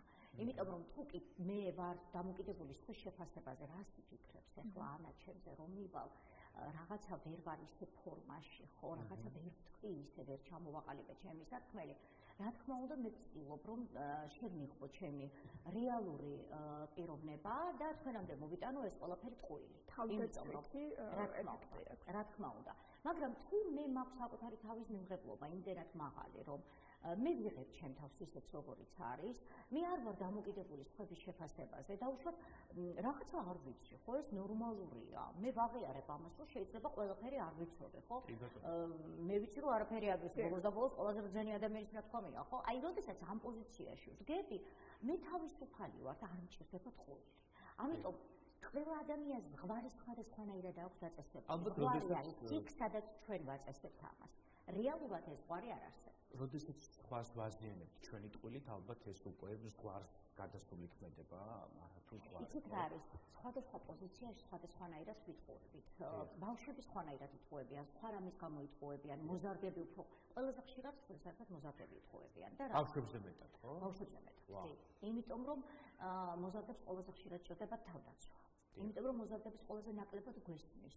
იმიტომ რომ მოზარდებს ბევრი აქვს ის, რასაც ვერ მოიტანენ ჩვენამდე, იმიტომ რომ თვითონაც ვერ ხვდებიან, რატო ხდება ეს და მშობლებისგან არის როგორი პოზიცია, რას ვისურვებ, რას ვაპარაკობ, ეს რა შეკითხვა, ეს რა ხდება. ამიტომ როგორ არის ახლა მოზარდი იძულებულია, რომ თავი დაიცვას. აი მოზარდობის პერიოდში ტყუილი ძირითადად არის თავდაცვა. მეორე, არის საკუთარი სტატუსის დამკვიდრება, იმიტომ რომ საკუთარი თავი მოაქვს სხვანაირად. და ალბათ თანამედროვე სამყაროში ყველაზე ხშირად ინტერნეტში ვსეშლეთყუებით. ყველაზე დიდი ალტერნატიული სამყარო. ყველაზე დიდი ფოტოს რომდებს ვიტყუები? ყველაზე დიდი ასპარეზი ტყუილისა ეს არის ინტერნეტ სივრცე, იმიტომ ყველა ინტერნეტ სივრცეში საკუთარ თავს ისე წარმოაჩენს, როგორც მას გონია, რომ უნდა იყოს საზოგადოებისთვის მისაღები, ხო? აი, თუნდაც ის, რომ ყოველდღიურად აი რაღაცა გადავიღე ფოტო და არ დავდე ის ფოტო, იმიტომ რომ არ მომეწონა, ხო? ანუ ხალხს არ ვაჩვენე რეალური როგორი ვარ, მაგრამ ვაჩვენე მხოლოდ ის, როდესაც მე ჩემი გადმოსახედით ვარ იდეალური, ხო? ეს რაღაცა ტყუილია, მაგრამ ალბათ კეთილი ტყუილი, რომელიც გვეხმარება იმაში, ანუ ამ ნაწილს უარყოფითი მხარეც აქვს გარკვეულწილად, იმიტომ რომ აი ამ ტყუილმა სოციალურ ქსელში და ფაქტიურად მეორე სამყარომ, რომელსაც ვიქმნით, შეიძლება ადამიანი მიიყვანოს რაღაც ჩაკეტილ წრემდე, თვით შეფასება კიდევ უფრო მეტად გავნილდეს და მათ შორის ხდება ალბათ შესაბამისად შემდეგ, იმიტომ რომ სახლიდან გამოსვლა აღარ უნდათ, ისინი სხვანაირები არიან სინამდვილეში, ნაკლებად სოციალური ადამიანები ხდებიან და ასე შემდეგ. მოკლედ და რაღაც თავიანთ თავს თითქოს თქვენ დიდ ჩარჩოში მოაქცევენ და ეს აზიანებს ფაქტობრივად ეს არ არის უწყინარი ტყუილი, ხო? არა. იცით რა არის, რომელია უწყინარი და რომელია კეთილი და ბოროტი, ასე ძალიან ხშირად არის ხოლმე სადაო. ალბათ შეიძლება ვთქვათ, რომ კეთილი ტყუილია, როდესაც ეს არის ვიღაცის გადარჩენისთვის ნათქვამი ტყუილი. ხო, აი დაუშვათ ომის დროს ტყვეჩავარდნილი ჯარისკაცი იტყუება თავისი ჯგუფის თავისი თანამებრძოლების ლოკაციას არასწორად აძლევს, შეიძლება ატაროს კიდეც ესენი და დააბრიოს, სანამ ისინი თავს გადაირჩენენ და ჩვენთან ისტორიაში, საქართველოს ისტორიაში ასეთი ფაქტები ძალიან ბევრი ყოფილა, რომ თუნდაც მოძღვრებს, თუნდაც ჩვეულებრივ ადამიანებს ისინი უტარებიათ, იცოდნენ, რომ საბოლოოდ მათი სიცოცხლე სიკვდილით დამთავრდებოდა, იმიტომ რომ დაჯიბრდნენ ამისთვის, ხო? ეს უკვე გმირობის მაგრამ ხო, აი ეს ტყუილია. ხომ არის ტყუილი, მაგრამ არის გმირული ტყუილი, იმედი ხშირად არის ტყუილი. აი იმედი, რამდენად შეიძლება რომ მუდმივად გავამართლოთ იმედით ტყუილი. ესეც არ არის ალბათ ხშირად სწორი, იმიტომ რომ თუ კი ადამიანს მუდმივად ვაძლევთ რაღაცის იმედს და ეს იმედი უმეტესწილად არ არის გამართლებული და უცვლდება, ხო, ამან შეიძლება დეპრესიამდე და აპათიამდე მიიყვანოს ადამიანი. ამიტომ იმედის მიცემა ხშირ შემთხვევაში რეალობასთან ახლოს უნდა იყოს და ტყუილთან ცოტა შორს უნდა ვიყოთ და თავის შევიკავოთ. თუმცა ნახეთ როგორი რაღაცაა ახლა. აი ბავშვებთან, ხო, ხშირად მშობლებსაც გჭირდება ტყუილი. რატომ გჭირდება ეს ტყუილი მშობლებს? ახლა დაუშვათ ბავშვი ვერ წერს, საშინლად დაწერა, პირველ კლასელი არის და საშინელი ასოგერა დაწერა, ხო? ახლა რო დახედავ პირველი რეაქცია გაქვს, ღმერთო ეს რა გაუკეთებია, ახლა მაგრამ თუ ეწყო ახლა ბავშვს ამას, რომ რას გავს ეს რა არის, იმედი გამიცდუე რა არის ეს დასაშინელება, ან გულში რასაც ვიყო, ღმერთო მე როგორ ლამაზად წერდი და ჩემი შვილი რატო უნდა იყოს ასეთი, ხო? ხშირად არის ხოლმე მშობლებში აი ეს რეაქცია, თუ ჩვენ ამას პირდაპირ ვაჯახებთ ამ სიმართლეს, ბავშვს ძალიან გავანადგურებთ მის ფსიქიკას, მოვსყოფთ და ეს არასწორი იქნება. მაგრამ შელამაზებული იმედი იმისა, რომ უი, ნახე, შენ საერთოდ შეძელი რო დაგეწერა, ხო, ეს ხო უკვე გამარჯვება არა, მაგარია. მოდი ახლა სადე და უფრო უკეთესად გააკეთე, იმიტომ რომ შენ გამოგივა. მე მჯერავს, რომ შენ არ მჯერავს, გამორიცხული ვარიანტია. შეიძლება გენეტიკურად მეც ასე ვწერ. და მე მქონდა ესეთი მაგალითად, მე კალიგრაფია მქონდა ყოველთვის აფილევსის ქოსლი, ჩემი ქართულის მასწავლებელი მაგალითად მე-5 კლასში ესეთი რაღაცა მითხრა, რომ მე შემიძლია შენი ნამუშევარი არ წავიკითხო და ნიშანი ისე დაგიწერო. ანუ ჩვენთან იყო ხოლმე ასე, რომ გრამატიკაში ლამაზი კალიგრაფია თუ არ გქონდა, გრამატიკულ ნაწილში ერთი ნიშანი გაკლდებოდა. იწერებოდა ლიტერატურული ნიშანი და იწერებოდა გრამატიკული. ანუ იყო 5-5-ზე, 5-4-ზე რაღაცა ასეთი და მე მუდმივად ყავდა 5-4-ზე, იმიტომ კალიგრაფია მქონდა საშინელი და გრამატიკულ შეცდომებს არ უშვებდი და ლიტერატურულადაც საკმაოდ კარგად ვფიქრობდი და ქართულის მასწავლებელმა ერთხელ მითხრა, რომ რა ტყუილად კითხულობ ამ შენ ნამუშევრებს, რომ შემიძლია პირდაპირ 5-4-ზე დაგეწერო, იმიტომ რომ კომისია თუ მოვიდა, მაინც ვერ წაიკითხოს რა გიწერია. ხო და აი ახლა შესაბამისად, ჩემ შვილს პირველ კლასში მაგალითად ჰქონდა კალიგრაფია ძალიან ცუდი და რო დაწერა პირველი რეაქცია რა თქო, ვაიმე, ღმერთო მე დამეწყავს და რა მეშველება. მაგრამ ვუთხარი, რომ დედა, იცი რა არის, მეც არ გამომდიოდა. მე 5-6 კლასში ხათაშორის გავასწორე, მე თვითონ ბევრი ვიმუშავე ამაზე და გამოვასწორე ეს როდესაც ეს მითხრა მასწავლებელმა ისეთი და ისეთი ტყილი ნათქვამი იყო, რომ დავჯექი და ვიბარჯიშე, რომ ლამაზად დამეწერა. თავმოწმებელმა რა მოსდის ჩვენს თვით შეფასებას მაშინ, როდესაც აღმოვაჩენთ, რომ მოგვატყუეს. ეს ძალიან დიდი მადლობა ამ შეკითხვის, იმიტომ რომ ძალიან ხშირად ამან შეიძლება სრულიად გაგვინადგუროს თვით შეფასება. ამიტომ გააჩნია ტყუილს რა დოზით არის, იცით? აი ისეთ ხუმრობას რა უთხარი, რაშიც ცოტა პატარა სიმართლე მაინც არ არის. ხო არის ნათქვამი. აი ზუსტად ის ტყუილიც რაღაცა ისე უნდა იყოს, რომ რეალობას არ უნდა იყოს აცდენილი და აცილებული. აი ხლა თუ ისეთ რაღაცას ვეუბნებით ბავშვს, რომ უნდა დავამშვიდოთ, დავაწყნაროთ, ბავშვობაში მაქვს ესეთი ტყუილი ნათქვამი და უნდა მოვყვე გაგაცილოთ. დედას ჰქონდა ძალიან მაღალ ხუსლიანი ეს პლატფორმა ხოსე, მწვანე ფეხსაცმელი და ნუ მე და ჩემი და სულ ამ ხუსლებიანი ფეხსაცმელი სოფელში დავდიოდით, რომ თავს ვიწყებთ. ხო და დავკარგეთ. მე დავკარგეთ. ეს საყანო ჩამივარ და ტალახში ჩამივარ და დავკარგეთ. ნუ ჩემი და მეჩხუბება, რომ მე ეგ ფეხსაცმელი მინდოდა, მიყვარდა, სად არის, როგორ ვიპოვოთ და ეხლა უნდა დავამშვიდო და ეს აი როგორი რაღაცა უთხარით თქვა. ეხლა მეთქი, ეგ მე დავთესე მეთქი. იმიტომ რომ სადღაც ბაღში დავკარგეთ ბაღში. დავთესე მეთქი და იმის ადგილას ამოვა ხე, რომელიც დაისხავს ასეთ ხუსლიან ფეხსაცმელებს. ძალიან ბევრს იქნება პატარები, მერე გაიზრდება, დამწიფდება, გაწიფდება, ხო და იქნება ყვითელი, წითელი და ყველა ზომა. ჩემი ზომაც იქნება, იმიტომ რომ ჩემი და ჩემს 6 წლის პატარა არის. ხო კი მეთქი, იქნება მეთქი. ისეთი ბედნიერი იყო, მაგრამ უწრფელად გეტყვით. ძალიან ჭკვიანი ბავშვი იყო და ძალიან დაფიქრებული. აი გავიდა, აი რა ვიცი, რამის 1 წელი გავიდა, იმიტომ რომ მე ადადეგები დამთავრდა და წამოვედით თბილისში, საფხულში დავბრუნდით და ეძებს ხელს და არ არის. და როგორ დავისაჯე არ მოყვები მაგას. აი ხშირად ბოლო პერიოდში რაღაც ურთიერთობების პრობლემებზე როცა საუბრობენ, ხშირად მსმენებს გავს ფენომენი, როცა ადამიანი საკუთარ თავს თავად იტყუებს.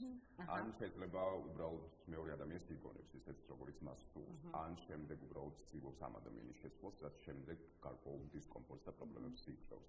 საკუთარი თავის მოტყუება ზოგადად რაღაცნაირად თითქოს გავრცელებული არის ეს და საინტერესოა ხო ეს ფენომენი როგორ შეიძლება აუხსნათ.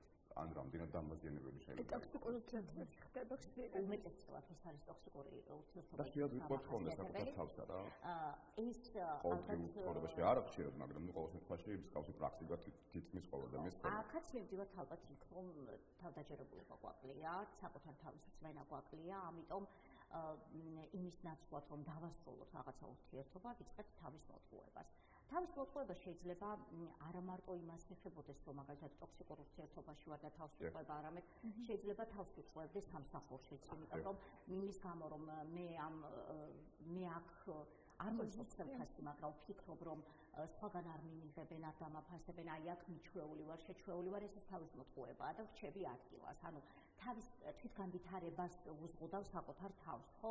აი ეს შეიძლება იყოს ძალიან დიდი ზარალის მომტანი. ამიტომ საკუთარ თავთან გულწრფელობა ალბათ ყველაზე დიდი ნაბიჯია, საიმისოდ, რომ ამოვიცნოთ სხვა ადამიანებშიც ტყუილი, იმიტომ რომ ეს ძალიან დიდი ხელოვნებაა. ამის მთელი სპეციალისტები არსებობენ, რომლებსაც შეუძლიათ ამოიცნონ ტყუილი ადამიანში, აქ არის ჟესტები, მიმიკები, ინტონაცია, ეს მეთოდოლოგია თუ აი ის როგორი რაღაცა არის ახლა ალანპიზის აქვს მაგალითად წიგნი ზუსტად აი ტყუილის ფსიქოლოგიაზე ძალიან საინტერესო ტექნიკებია და ხერხებია, მაგრამ ფროიდის არ იყოს ახლა ყოველთვის ყველაფერს რაღაცა დაწვირთვა არ აქვს. ხანდახან საწყობი შეიძლება იყოს უბრალოდ საწყობი, ხო?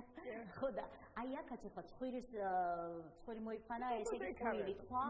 ეს სხვადასხვა ისიც საიდან პიდოფილს სინდრომიდან არის წამოსული, რომ ეს ცხვირი ეზრდებაო, ეს თანამედროვე იმაში ფსიქოლოგიაში, ანუ აი ეს ცხვირზე რო ხელი მოისვა, აი ამას ყოლდება თითქოს ეს გადმოვიდა, რომ ცხვირი კი არ გაეზარდა, მაგრამ ცხვირმა დაადასტურა, ანუ აი ტყუილს მოკლე ფეხი აქვსო კიდე ჩვენთან იტყვიან ახლა. ხო, ტყუილს მოკლე ფეხი აქვსო, ეს ტყუილი, იცი თუ არ გინდა რომ ბევრი რამე და ეს ტყუილია მე. არა, როგორი რაღაც არის, თუ არ გინდა რომ ბევრი რამის დამახსოვრება მოგიწიოს, მაშინ სულ უნდა სიმართლე ილაპარაკო, იმიტომ რომ ტყუილი რა არის, ერთადაც ტყუილი რო ვთქვი, იმ წუთას დამჭირდა და ვთქვი, მაგრამ მე მეორე წუთში შეიძლება დამოვიწყდე, ეს ამაზე ორიენტირებული უნდა ვიყო და სულ უნდა ვიმეორო. ამიტომ საკუთარი თავისთვის, აი ძალიან რთულ ამოცანას ვაწესებ, როდესაც რაღაცას ვიტყუები, რომ ეს მე არ შემეშალოს და იგივე ვთქვა და ვტანჯავ თავს. ხო და თუ მინდა რომ ვიყო ბედნიერი და თუ მინდა რომ ვიყო ლაღი და თავისუფალი, აქვე ჩაგეკითხებით. გავხსნებათ საკმაოდ საინტერესო საპასუხისმგებლობა და მნიშვნელოვანი პროფესია გაქვთ. თქვენს პროფესიაში რამდენად რელევანტულია ზოგადად პატარა ტყუილი, თუნდაც ის რომ ყველაფერი კარგად იქნება და თუნდაც შეიძლება იყოს ადამიანთან მუშაობთ, რამდენად პრაქტიკაში დაგჭირვებიათ ისეთი ტყუილები, რომელიც უბრალოდ სასიკეთო იქნებოდა მისთვის, მაგრამ მაინც ტყუილი. პირველი რასაც ვიტყვი, რომ ჩემი კლიენტებისგან ძალიან ხშირად მაქვს ხოლმე ეს მომენტები, აი ახლა სანამ წავიდოდი პირდაპირ ეთერში, ერთი ძალიან საყვარელი ბიჭუნა ვყავდა, რომელთანაც შეხვედრა მქონდა და აი ძალიან მაგარი ტყუილი გამომიცხო რა, ძალიან მაგარი, რომ აი ეს რაღაცაო ონლაინ ყიდიო ჩემ ნამუშევრებს რაღაცებს და ახლა სახესაც ეთყობა და მიმიკებზე, სტუჩი უციმციმებს რაღაცა ისე და ესე ვუყურე და ვუსმინე დავამთავრებინე ყველაფერი და უთხარი რომ იცი მეთქი ახლა სად მივდივარ შეროწა ხოლმე და სადა და ტელევიზიაში მივდივარ მეთქი ყველთან დაკავშირებით უნდა ვისაუბრო და როგორ ფიქრობ ახლა იქ დამიძახებდნენ რომ ყველას ვეცნობდნენ მეთქი ხოდა ძალიან ბევრი ვიცინეთ აი ძალიან ლამაზად ესე კი არ გაუბრაზი ანუ ბავშვები ხშირად იყვებიან იმიტომ რომ თავი უნდათ რომ მოგაწონონ ამიტომ ჩვენ თუ მათ მივიღებთ უპირობოდ და მოვიწონებთ თუნდაც მათ შეცდომას რომ მე ამ შეცდომით რაღაცა ისწავლა ხომ ასე საჭიროება არ გაუჩნდება რაც შეეხება ფსიქოლოგს ახლა როგორც ფსიქოლოგი ვიტყუები თუ არა იცი ყველაფერი კარგად იქნება არასწორია ფსიქოლოგისგან ნათქვამიც იმიტომ რომ თუ კი ადამიანს უბრალოდ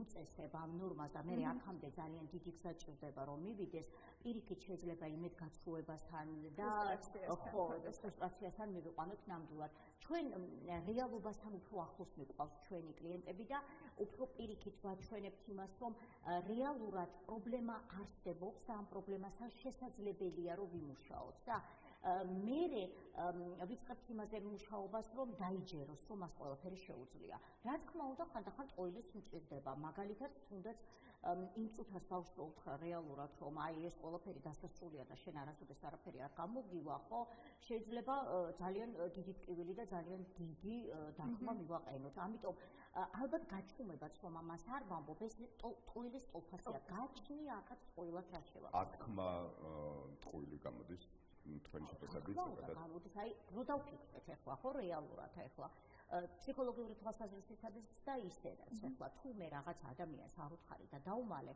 გამოდის რომ ვიცოდი რეალობასთან არ მივიყვანე ის და რაღაცა დაუმალე და არ უთხარი გამოდის რომ ტყუილია ხო აი აქაც მივდივარ ფორმულირებასთან რომ რა არის რეალურად ტყუილი ხო იმიტომ რომ ეს რატო დავჭირდა ესეთი ამბავი შეგვიქმნა საინტერესო პირველ აპრილთან რატოა დაკავშირებული საინტერესო ის არის ის საერთოდ გიმინდა გითხრათ რომ არასდროს არ მიყვარდა ხოლმე 1 აპრილი სკოლაში რომ მივდიოდი და აი სულ დაძაბული უნდა ყოფილიყავი რომ რაღაცა დაგიმართა რაღაცა გაგება რაღაცა მართლა რომ რამე დაგემართებოდა ვერ ხვდებოდი გეგონა რომ გატყუებდნენ მატყუებ და ანუ ეს იყო ხოლმე ყველაზე დაძაბული დღე და თან იმიტომ რომ ბებიამ როც ჯერ კიდევ პატარა ვიყავი ესე დამარიგა რომ ისაო იცოდეო 1 აპრილს თუ ვინმე მოგატყუებსო მთელი წელი ტყუილით წაგიბაო და მოტყუებული დარჩებო ამიტომ 1 აპრილს შეცადეო რომ არავინ არ მოგატყუებსო და გულწრფელად მინდოდა რომ ავად გამხდარიყავი სკოლაში არ წავსულიყავი რაღაცა ასეთი მოსულიყო თუმცა იცით რა არის ალბათ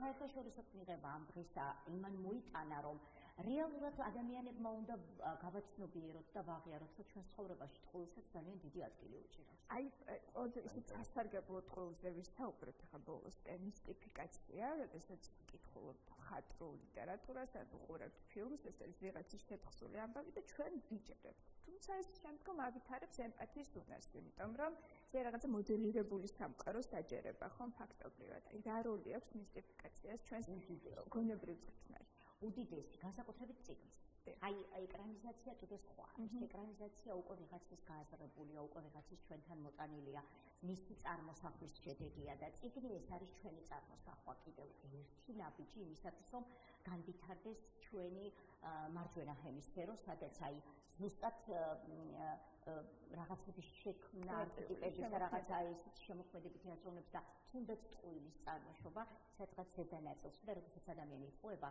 აი თვალით როცა გაიხედავს მარჯვენა მხარეს ზემოთ აიხედავს მაგდროს ტყუილს იგონებს ხო და ქმნის მაგრამ ნახეთ როგორი რაღაც არის ზუსტად ჭირდება ჩვენ ეს აუცილებლად იმისათვის რომ შემოქმედებითი ადამიანები ვიყოთ იმისათვის რომ რეალური ცხოვრება შევქმნათ დავიჯეროთ იმიტომ რომ თავიდან ტყუილი იყო ყველაფერი ხო ყველა ოცნება და ყველაფერი იყო ტყუილი ხო და მე შეიქმნა ეს და რეალობაც იქცა ტყუილი იყო ფრინავი ხალიჩა და რომ არ ყოფილიყო ეს ტყუილი რეალურად ახლა თვითფრინავით ვერ ვიფრენდით აქეთ იქეთ ხო რაღაცებს აქვს ზუსტად ის რომ ფორმულირება ეს არის ტყუილი თუ ფანტაზია რომელიც ტყუილად შეინიღება ოცნების ფენომენთან ოცნება რა როლს თამაშობს უდიდეს როლს თამაშობს ოცნების გარეშე არ ჩნდება მიზნები. ესეც დიდი ტყუილია, თავიდან ტყუილია, ხო, მაგრამ თუ კი მე ვოცნებობ და ამოცნებას ოცნებად წოვებ, არაფერს ამისთვის არ ვაკეთებ. ვოცნებობ, რომ წავიდე და ვნახო პარიზი და დავდივარ და ვოცნებობ, პარიზი მინდა, არაფერს არ ვაკეთებ, ხო?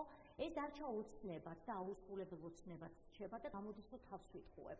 ამ შემთხვევაში ტყუილია ეს, ხო, მაგრამ როგორც კი გაჩნდა ოცნება, რომ მინდა ვნახო პარიზი და დავიწყე ამისთვის ზრუნვა, იქ რაღაცა ბილეთისთვის ფულის მოგროვება დავიწყე, ეს უკვე მიზნად გადავაქციე და ეს უკვე ტყუილი აღარ არის, ეს უკვე რეალობასთან მოვაახლოვე. და ეს უკვე ის არის, ხო? ტყუილი არ არის ოცნება, ოცნება სხვა ფენომენია, ტყუილს ვერ ვიტყვით ამაზე.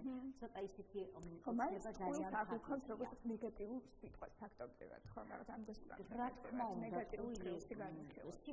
ტყუილი რეალობასთან აცილება, ტყუილი ხშირად ადამიანისთვის ღალატის ტოლფასია, მაგრამ არა ყოველთვის და ესეც არის. ხო, ეხლა სანამ საუბრობთ, ფიქრობთ თქვენ ემოციაზე 1 აპრილთან და იმ გამოცდილებაზე, რაც სკოლის პერიოდში გქონდათ და ამას თუ გლობალურად განვიხილავთ სამყაროში, სადაც ადამიანების უმრავლესობა იტყუება, გაქვს შეგრძნება, რომ შეიძლება შენის სიმართლე არ სჯეროდეს, ან უბრალოდ ვერ გაიგონოს სიმართლე ზეგონოს ტყუილი, ხო? ისე როგორც 1 აპრილს მაგალითად თქვენ გქონდათ შიში, იმისა რომ თქვენ სიმართლეს არ დაიჯერებდნენ. უღრმესი მადლობა საინტერესო სტუმრობისთვის. არ უნდა შეგვეში მადლობა მადლობა იმა ფეიქრიშვილი იყო ჩვენი სტუმარი და მადლობა გულწრფელობისთვის და პირადი ისტორიების გაზიარებისთვის. დიდი მადლობა გასტუმრებისთვის.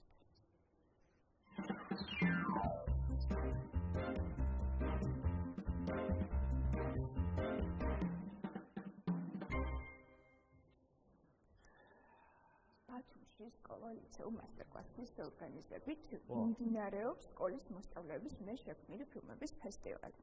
რამდენიმე წლის წინ ჩატარდა პირველად ეს ფესტივალი, რომლის მონაწილეც ვიყავი მე და სხვათა შორის დადახმარა, მე მიხარი ვიყავი, რომ კინემატოგრაფი თუ ძალიან მიყვარს და ჩემს ცხოვრების გზა დავუკავშირე 10-12 წლის წინ, ახლა კი მეორე სეზონი ტარდება. ჩართულნი არიან ახალგაზრდები, ძალიან ბევრი რამ აქვს სათქმელი, ბევრი მესიჯი შეტყობინება აქვს გასაჟღერებელი. ყოველ შაბათს იმართება კონკურსანტი ფილმების, საკონკურსო ფილმების ჩვენება და გასულ შაბათს ვესწრებოდი, ვნახე რამდენიმე და ვარ სრულიად მონოსხული. ეს იყო რაღაცა ეკლექტიკა ემოციების. იყო სიხარული, სიმსუბუქე, დრამა, სევდა, მოკლედ ამ ყველაფერზე უფრო ვსვათ ჩვენი სტუმრები საუბრობენ ეკატყეჩელიაძის სკოლა-ლიცეუმ მასტერკლასის დამფუძნებელი ფესტივალ 13-ის ორგანიზატორი გვესტუმრა ფესტივალის მონაწილეებთან ერთად ლილეთ სინცაძე, სკოლა-ლიცეუმ მასტერკლასის მოსწავლე და კრისტინე ანთაძე, წმინდა ანდრე პროწოდებული სახელობის სკოლის მოსწავლე. გვიხარია თქვენი სტუმრობა. ეკა გავიხსენოთ აი ეს 10-12 წლის წინ ჩატარებული პირველი სეზონი ფესტივალის როგორი იყო, რატომ ეს პაუზა და ახლა რა ენერგიებით და შემართებით კეთდება ფესტივალის მეორე სეზონი უკვე. მოგესალმებით ყველაფერში, შუადღემშვიდობის. 12 წლის წინ პირველად ჩატარდა მასტერკლასი კინოფესტივალი, სხვა სახელწოდებით იყო, სახელმწიფო შეუცვალეთ და ეს არის 13. ეს არის 13. ყველაფერიდან გამომდინარე, ეს თავშეების გარღვევა ბევრ რაღაცას ნიშნავს. ასაკობრივადაც და საოცარი პერიოდი იყო 12 წლის წინ და ძალიან მნიშვნელოვანი, სასამართლებელი ბევრ ბავშვს შემდეგ ეს გაუჭრაკდა ხელოვნების სფეროსკენ, მაგრამ რთული იყო, ბევრად რთული იყო, იმიტომ რომ ტექნიკური რესურსი არ გაგაჩნდა ისეთი, როგორც ახლა. დასაბუთებიდან რომ ძალიან დაბალი მეგაპიქსელიანი ფოტოაპარატები იგებდნენ ბავშვების ფილმებს. ახლა უკვე ტელეფონები გაჩნდა და ამ სტუმრებმა მოიწონა. არ ქონდა შაბლონები, ანუ კონცეფცია, იმიტომ პირველად ვაკეთებდით და ფაქტიურად გაუყვალავ გზაზე მიდიოდით. და რაღაც აღმოჩენების საკუთარ შეცდომებზე იმომიწევდა, რა თქმა უნდა და ამის პრეცედენტი არ ყოფილა ერთხელ ახლოს არსა და ჩვენთანაც მასტერკლასში და შედარებით რთული იყო ეს ყველაფერი. წელს ეხლა უკვე ბევრი რამ შეიცვალა ის რომ ტექნიკურად გავძლიერდით. თემატიკაც და მასალაც მოემატა ბავშვებს, იმიტომ რომ აბსოლუტურად სხვა მოცემულებაში და გარემოებაში უწევს ცხოვრება და ბევრად უფრო საინტერესოა. ისედაც დაუშვათ უფრო ვიწრო წრეში იყო კინოფესტივალი, წინა კინოფესტივალი, ეხლა უკვე მოიცვა 100,000 ბავშვი ჩაება ჩვენს კინოფესტივალში, მთელი მასტერკლასი, 14 სკოლიდან ბავშვები და ბევრად უფრო აზარტულია. კიდევ ერთხელ მის მნიშვნელობაზე საუბრობ. ჩემს ეხლა ფიქრობდი და არის ეს აქტუალობა და გაუძლებას ქართული არის მეტყვი თავის პროფესიაში და ეხლა ვწმუნდები რამდენად საინტერესო იყო ის ფილმები და ჩვენები რომელსაც ანალიზებდა შაბათს და საინტერესო ხო შეფასებები არის კონკრეტულად რომელიმე ფილმს ფავორიტს ვერ დავასწრებ, იმიტომ რომ ყველა ფავორიტია, მე მახარებს ის, რომ ხშირად ვფიქრობ იმაზე, ადამიანები ერთმანეთს უფრო მეტად გავარცხნილ, უფრო მეტად განსხვავდებით ამაზე, არაერთხელ ეთერში გვისაუბრია და რაღაცნაირად აი შაბათს ამდასწამდე მივედი, რომ ალბათ უფრო მეტად გავართ, იმიტომ ის პრობლემატიკა, რაც ახალგაზრდებმა გააჟღერეს, მეც მაწუხებს და ეგრე მყოფ ადამიანებს, აქ რაღაც შინაგანი ბავშვი დაკარგვის ფენომენი, გაუცხოება საზოგადოებასთან. შემთხვევით არ არიან გოგონები ხა ჩვენთან სტუმრად მოსული, მათი ფილმები ერთ სექციაში იყო ნაჩვენები, სწორედ ამ გაუცხოების თემას ეხებიან ისინი. ასევე საბადვალის ფილმით და საბა უკვე ყავდა ჩვენ სტუმრად თავისი ფილმით ინსტინქტი, რომელიც ასევე საზოგადოებასთან გარიყო ადამიანზე მოგვითხრობს. გოგონებო მიამდეთ, მოდი ლილე თქვენგან დავიწყოთ ფილმს ქვია ტაკიკარდია და ნამდვილად ეს ეფექტი მოაქვს კიდეც ფილმს ნახვის შემდეგ, იმიტომ რომ არის ძალიან მძაფრი ემოციების მატარებელი, რა იყო მთავარი საქმე და შეტყობინება, რომელიც გააჟღერეთ. ზოგადად ისეთ საზოგადოებაში ცხოვრობს ჩვენს ირგვლივ ის ადამიანები, რომლებიც განვასახიერეთ ჩვენ და ჩემმა მეგობრებმა, ეს ადამიანები ჩვენს ირგვლივ არიან და ზუსტად ეს გვინდოდა რომ ფილმში გადმოგვეტანა და გვეჩვენებინა მკაფიოდ რომ რეალურია ეს ყველაფერი, ამას ვხედავთ, აღვიქვამთ და ეს იყო მთავარი სათქმელი, რომ აი ამ წრეში მოქცეული ხალხი, რომელიც ცდილობს რომ რაღაცა ერთმანეთის ადგილი დაიკავოს და ის თავისუფლების მოყვარული ადამიანი, რომელიც ცდილობს რომ გაექცეს ამ ყველაფერს და ბოლოს ჩანს ფილმშიც რომ მოახერხებს აქედან გაქცევას. ბავშვის ფენომენის, ბავშვის პერსონაჟის თავისუფლებასთან ასოცირდება, რომ უყურებს ამ ყველაფერს და ფიქრობს რომ აქ მისი ადგილი არ არის და მიტრიალდება და წავას. და ძალიან ბევრი სიმბოლიკით არის დატვირთული ქრისტიანე გვიანბე თქვენს დამუშავებაში. ამ ფილმის შევეცადე რომ მაქსიმალურად ისეთ პრობლემებზე მესაუბრა, რომელზეც შეიძლება ადამიანმა რაღაც არ იგზნოს კომფორტულად თავი, რომ თქვას ასე თან უჭირდეს ამის თქმა. პირადად ისეთი ფილმი გადავიღე, სადაც უცხო არ არის ჩემს მენტალურ ჯანმრთელობას. კი, მენტალურ პრობლემებზე, ან თუნდაც ახლო ადამიანის დაკარგვაზე. ანუ ისეთი საკითხები, რომ შეიძლება ზოგიერთ ადამიანისთვის სენსიტიური იყოს და პირადად ამას იმიტომ შევეხე, რომ გამოსწირება მაქვს ასეთ საკითხებში, თუნდაც ახლო ადამიანის დაკარგვაში, ან რაღაც უბრალოდ მოზარდი ვარ და მენტალურ პრობლემები ასე ვთქვათ აქტუალურია.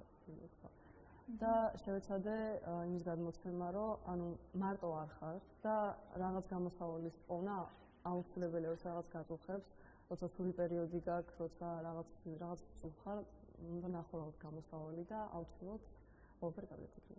გარდა მესხოთ პრობლემის აღიარების და პრობლემასთან შეხვედრის მნიშვნელოვანი ნაწილი ახსენეთ ეხლა თქვენ რომ სადღაც იმედის არის ხო ფილმში და მესხოთ გამოსავლის ძიების პროცესი და ძალიან საინტერესოა ნამდვილად.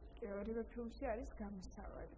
ეს მომწონს ყველაზე მეტად რომ ბავშვობა თავისი ვერსია გვაჩვენეს და არ გავჩერდით აი გაყინულ წელზე რომ აი ყველაფერი დასრულდა და იმედოდ არ გავასრულეთ ფილმები და ძალიან მომწონს და გარდა იმისა, რომ ფილმების ჩვენება იმართება, ასევე არის შემდგომ რჩეულობა შაბასი ერთმანეთის ფილმებს აფასებენ ბავშვები კონკურენტების ფილმებს და ეს არის საოცრება, იმიტომ რომ რაღაცა ემპათიის უნარი ვითარდებათ იმ მომენტში და თითქოს აი კონკურენტის წყალში ცდილობენ შეძრომას და მისი რაღაცა გრძნობების შეთვისებას. აი ამ კონცეფციაზე და ფორმატზეც გვიანბეთ ეკა, გარდა იმისა, რომ ჩვენებები აი ამ ფორმატზეც გავაკეთებთ აქცენტს. აუცილებლად. ეს არის ძალიან მნიშვნელოვანი მგონი კინოფესტივალის, როცა აი ფიქრობდი და ვიგონებდით ჩვენები კინოფესტივალს მოსწავლეთა ყველაზე მნიშვნელოვანი და ძველი რგოლია.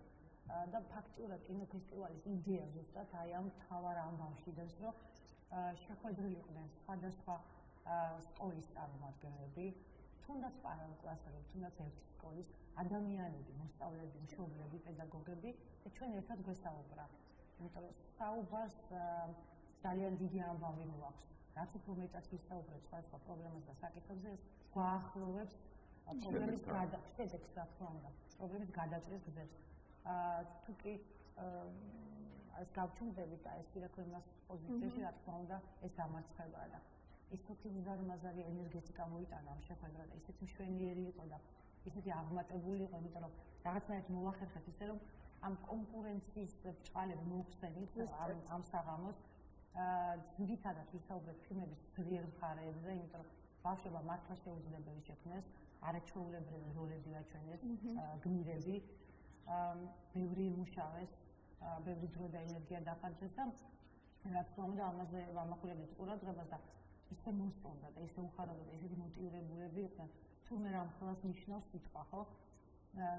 აღნიშნე კიდეც შეხვედრაზე, რომ მარსზე მივფრინავს და გალაქტიკებს აღმოვაჩენს, მაგრამ ცოცხალი ბუნებრივი ადამიანური ურთიერთობების უკეთესი ჯერ ვერაფერ ვერ მოიფიქრა ადამიანებმა და აი თურმე როგორ მოგნატრებია ერთმანეთი და პროექტის გამარჯვება იყო აი ეს 24 ფილმის გატანა არაფორმალურ გარემოში, არასასწავლო გარემოში, სადაც რა თქმა უნდა მოხსენით კომპლექსების სკოლის კომპლექსები, სადაც თავისუფლად ჩამოყალიბებული მოზრდილი გაზრდილი ადამიანები საუბრობდნენ ბავშვები და საუბრობდნენ იმ ტკივილზე და იმ საფიქრაზე, რომელიც ასე გვაინტერესებს ჩვენ. სულ ამბობ, რომ მრავალმხრივია კინოპროექტი იმ კუთხით, რომ მშობლებისთვისაც და მასწავლებლებისთვისაც კონსპექტია ერთგვარი, რომ აი უყურო ფილმს და ზუსტად დაგიტოვებს შეტყობინება, ზუსტად ის უნდა წაიკითხო, რაც შენ გჭირდება მომავალში. შენ ზუსტად გრძნობ ბავშვების გულის თემას და აი რაღაცნაირად თან გვერდით მიყვები, რომ გაძლევს ფილმები ამის საშუალებას, რომ არ ჩამორჩე დროს, რომ დაინახოს სამყარო მათი თვალები და ეს ძალიან ბევრ რამეში დაგვეხმარება ეჭერა და ბოლოს მოვიფიქრე ეგეთი რაღაცა, რომ კინოფესტივალის დასრულების შემდეგ ჩვენ უფროსები, სკოლის ხელმძღვანელები, მასწავლებლები, მშობლები აუცილებლად შევიკრიბებით ერთად და აი ამ შეტყობინებებს აი ესე რაღაცა ჩავავწერ და განვიხილავთ, რა კუთხით, რა ფორმით შეიძლება და განათლების სისტემაც შესაბამისად შესაძლოა მოვარგოთ ამ მოთხოვნებებს. განათლების სისტემიდან გამომდინარე, აი ამ კედლებიდან გამომდინარე, უნდა მოხდეს ამ ყველა შეტყობინების გაანალიზება და ძალიან მინდა ვისარგებლო შემთხვევით ჩვენთვისაც ხელმძღვანელებისთვისაც ძალიან საპასუხისმგებლო საქმე და გრძელვადიანი არის დავიწყეთ ზაფხულში და მთავრდება მაისში და ძალიან რთულია უზარმაზარ რესურსს მოითხოვს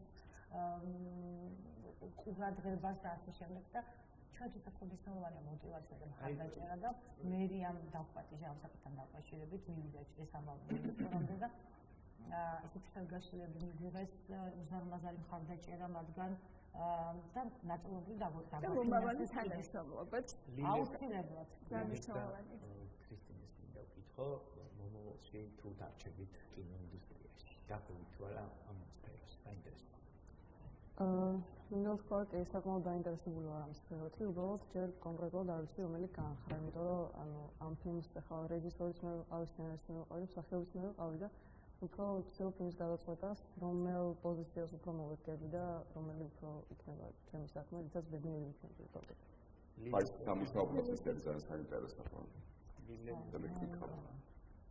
საინტერესო ამბავია ეს მსახიობობა და ეს რეჟისორობა და შემდგომ ხედავთ ჩვენს თავს ანუ ეს იდეა ძალიან კარგი იყო ეს ყველაფერი ძალიან კარგია მაგრამ მე უფრო სხვაგან არ მგონია რომ გავუყვე ამ პროფესიას ანუ ეს რატო ფიქრობ ესე ვთქვათ რომ უფრო შეძლო სხვა ფიქრობ რომ საქართველოში არ არის დაფასებული და შემოსავლიანი ეს არა უბრალოდ რაღაც კონცეპტის ჩემი უფრო სხვა რაღაცა არის მაგრამ კარგი მაყურებელი იქნება სამაგიეროდ ინოსტანში იყო შემძვრალი და კადრის უკან უკვე იყო იცხოვა და და მნიშვნელოვანი და კარგი ფილმის კარგი მაყურებელი ჭირდება და კარგი ფილმის შესაბამისად ესეც მნიშვნელოვანი პროცესი არის აი თქვენ ახსენეთ რომ საკმაოდ ხანგრძლივი პერიოდი იყო და შრომატევადი საინტერესოა როგორი არის ეს პროცესი აი შერჩევის ნაწილი განვიხილოთ და ასევე ის მთავარი კრიტერიუმები ის საფუძველზე შეირჩა 24 და შემდეგ ამ 24-დან მე როგორც ვიცი 35 ხო არის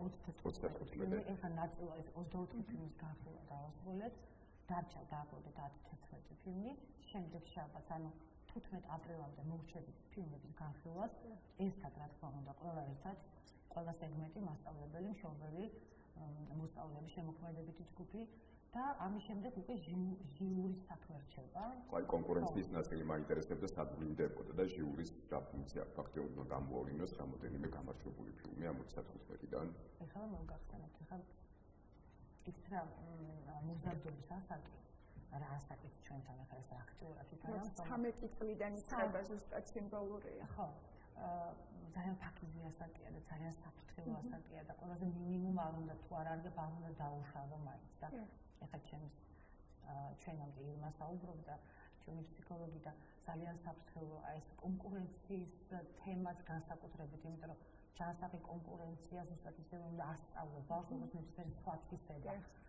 ამიტომ გადავწყვეტა ეს პირველი წელია, ანუ უბრალოდ მეორე მცდელობაა, მეორე სეზონია, მაგრამ ყველა ფილმი ნომინირებულია, ყველა ფილმი დაჯილდოვდება ღირსეულად, იმიტომ რომ მართლა ყველა ფილმი არაჩვეულებრივია და თავის სათქმელს ამბობს.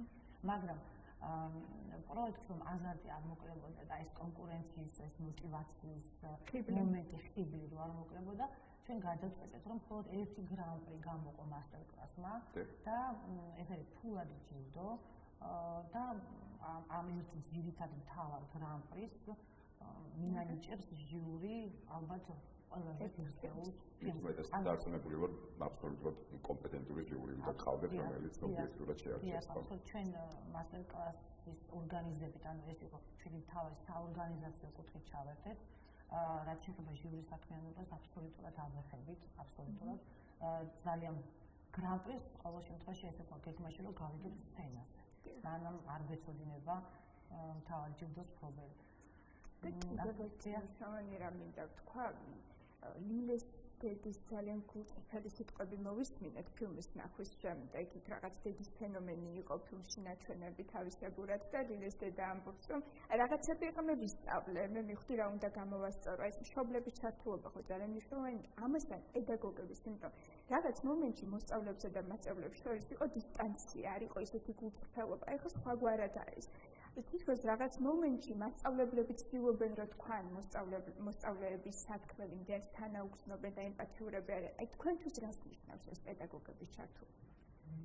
ზოგადად პედაგოგი მოსწავლესთან უნდა იყოს მეგობრული დამოკიდებულებით და მოსწავლე პედაგოგთან უნდა იყოს გახსნილი, უნდა შეიცვალოს თავის პრობლემებზე საუბარი, იმიტომ რომ სკოლაში ვატარებთ ყველაზე დიდ დროს, ანუ ჩვენი განსაკუთრებით ძალიან დიდ დროს და ჩვენ ყველასთან ძალიან მეგობრულები ვართ მოსწავლეები და ასევე პედაგოგები ჩვენთან ეს აუცილებელი არის, როდესაც ამ ასაკში ხარ ეს მოზარდობის პერიოდი გაქვს ვიღაცასთან არ ხარ გახსნილი, შეიძლება მშობელთან რაღაც ჩაკეტილი ხარ, შეიძლება გეშინია, მაგრამ არ გეშინია შენი მასწავლებლის, რომელთაც შეგიძლია გახსნა საუბარი. ეს არის ძალიან მნიშვნელოვანი, იმიტომ რომ რაღაც ვიღაცასთან ხარ ახლა. ეს გეიმედება. ხო, ზევს ვეფხდავამოთებ პირად ამას, იმიტომ რომ ძალიან მნიშვნელოვანია, იმიტომ რომ შეიძლება ისე ამ სკოლაში როგორც გაუკვირდე ჩვენი ცხოვრების დიდ ნაწილს ვატარებთ და ძალიან მნიშვნელოვანია საერთოდ მან რომ ჯანმრთელი ურთიერთობა გქონდეს თანაკლასელებთან, თუ თანაკლასელებთან არ გაქვს სამწუხაროდ მნიშვნელოვანია მაინც რომ მასწავლებლებს გქონდეს ჩვენთან კარგი დამოკიდებულება, ერთმანეთის პატივისცემა იყოს და ხო, ანუ თავარია კარგი ურთიერთობა. დიდი მადლობა.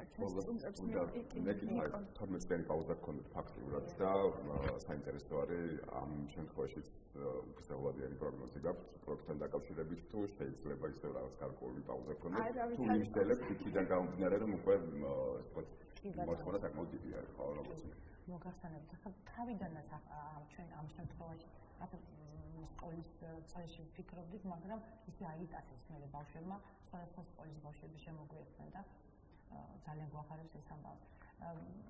12 წლის წინ ის რაღაცა ძალიან ხშირად აუნიშნე ეს ამბავი, რომ ძალიან დიდ რესურსს მოითხოვს ამ ხელა პროექტი. ინტელექტუალურ, ტექნიკურ და ასე შემდეგ და ფინანსურს მათ შორის, იმიტომ რომ სულ ვამბობ, რომ მით უმეტეს კინო ჩემთვის პირველ რიგში არის ესთეტიკა. აი ამ ესთეტიკიდან მიდიხარ მე ეს შემოქმედებამდე. ბავშვი უნდა მისცენ მაგალითი დიდი ესთეტიკის, კულტურის, გემოვნების, თუნდაც აკადემიურობის და როცა რესურსი არ აქვს და ეს ცოტა დაბალხარისხიანი პროდუქტს აკეთებ ხო, ამ შემთხვევაში უფრო ავნებ ბავშვს, ვიდრე სარგებლოს მოუტან. ამიტომ იქ დარბაზით აკადემიური გვინდა ხო, ტექნიკური მხარდაჭერაც აკადემიური და გადაღების პროცესიც მაღალი ხარისხის მინდა. მე ჩვენ გამოვჩერეთ ძალიან მნიშვნელოვანი რგოლი კინოფესტივალში, ეს იყო მასტერკლასები. სხვადასხვა პროფესიონალებთან შეხვედრა, რომლებიც თავის გამოსვლებას უზიარებენ ბავშვებს, 6 შეხვედრა მოვახერხეთ ასეთი. უნიკალური შეხვედრები იყო ეს, წარმოიდგინეთ, 6 პროფესიონალი, შემდგარი ადამიანი დიალოგზე შემოდის ბავშვებთან, უზიარებს თავის განათლებას, გამოცდილებას, მწვინვალე, ჩემ დიდი სურვილი იქნება 6 კი არა 26 ასეთი შეხვედრა მოხდეს, ხო? შემდეგ თუნდაც ნომინაციების კუთხით, რომ ის სიგელი, ორიგინალური სიგელი იყოს სამახსოვრო, ანუ მისთვის мотивация, მისთვის რაღაცა შუქის წილი, ხო? თუნდაც ის რომ გარაკონცერტს ვაპირებთ და იქაც რაღაცა კინოგემოვნების ამბავი მოვაჩვენოთ, ხო? და ამიტომ და პლუს ამას ბევრი ადამიანის ჩართულობა, ბავშვები არიან, სიფრთხილე გჭირდება, ხო? ამიტომ იყო და მე რაღაცა გარკვეული მიზეზების გამო, ამ პანდემიის გამო გავჩერდით, რა თქმა უნდა, მაგრამ იმედია, რომ იმდენად დიდი мотивация ყო, ეს აუცილებლად უნდა თქვა თუ დროსაც გადაკარგინებთ, ისეთი ფრაზები იყო მშობლებისგან, ბავშვებისგან, რომ თქვენ ჩემი შვილი გადამირჩინეთ. მე მინდა ხვალ ვიყო უკეთესი. მოსწავლეები გვეუბნებოდნენ ამ ყველაფერს. თქვენ ამ ჩემი შვილის შემთხვევაში ზოგადად ესეთ კომპლიმენტებს მიღეთ, თქვენ ხართ ამწუთად სინათლის სიზნელში. ეს მხოლოდ мотивациაა ბავშვისთვის, რომ პირველ რიგში ის რომ ეფერები, აღიარები, რეუნები რომ ყველაფერი გამოგივა და მის ძლიერ მხარეებზე უსვან ხარ. ძალიან მომდევნო და შეიძლება ეს. მოდი ამ ნოტაზე დავასრულოთ. დიდი მადლობა თქვენ, რომ მოგვიწევთ და ესეთი მხარდაჭერა თქვენთან. ჩვენ ფესტივალის მიმდინარეობის ფასციაზე ფაქტობრივად ხელი გვექნება აუცილებლად კიდევ ბევრ ახალგაზრდას მოვიყვანს თუმბად, რომლებიც თავიანთი შემოქმედებით აშკარებენ მნიშვნელოვან შეტყობინებებს. მადლობა ჩვენ სტუმრებს, რომ იყვნენ ჩვენთან ერთად, მადლობა ჩვენს მაყურებელს საათის განმავლობაში. ხალხური გვადევნდა დიდი შესვენება გამშვიდობებად ხვამდე დროებით.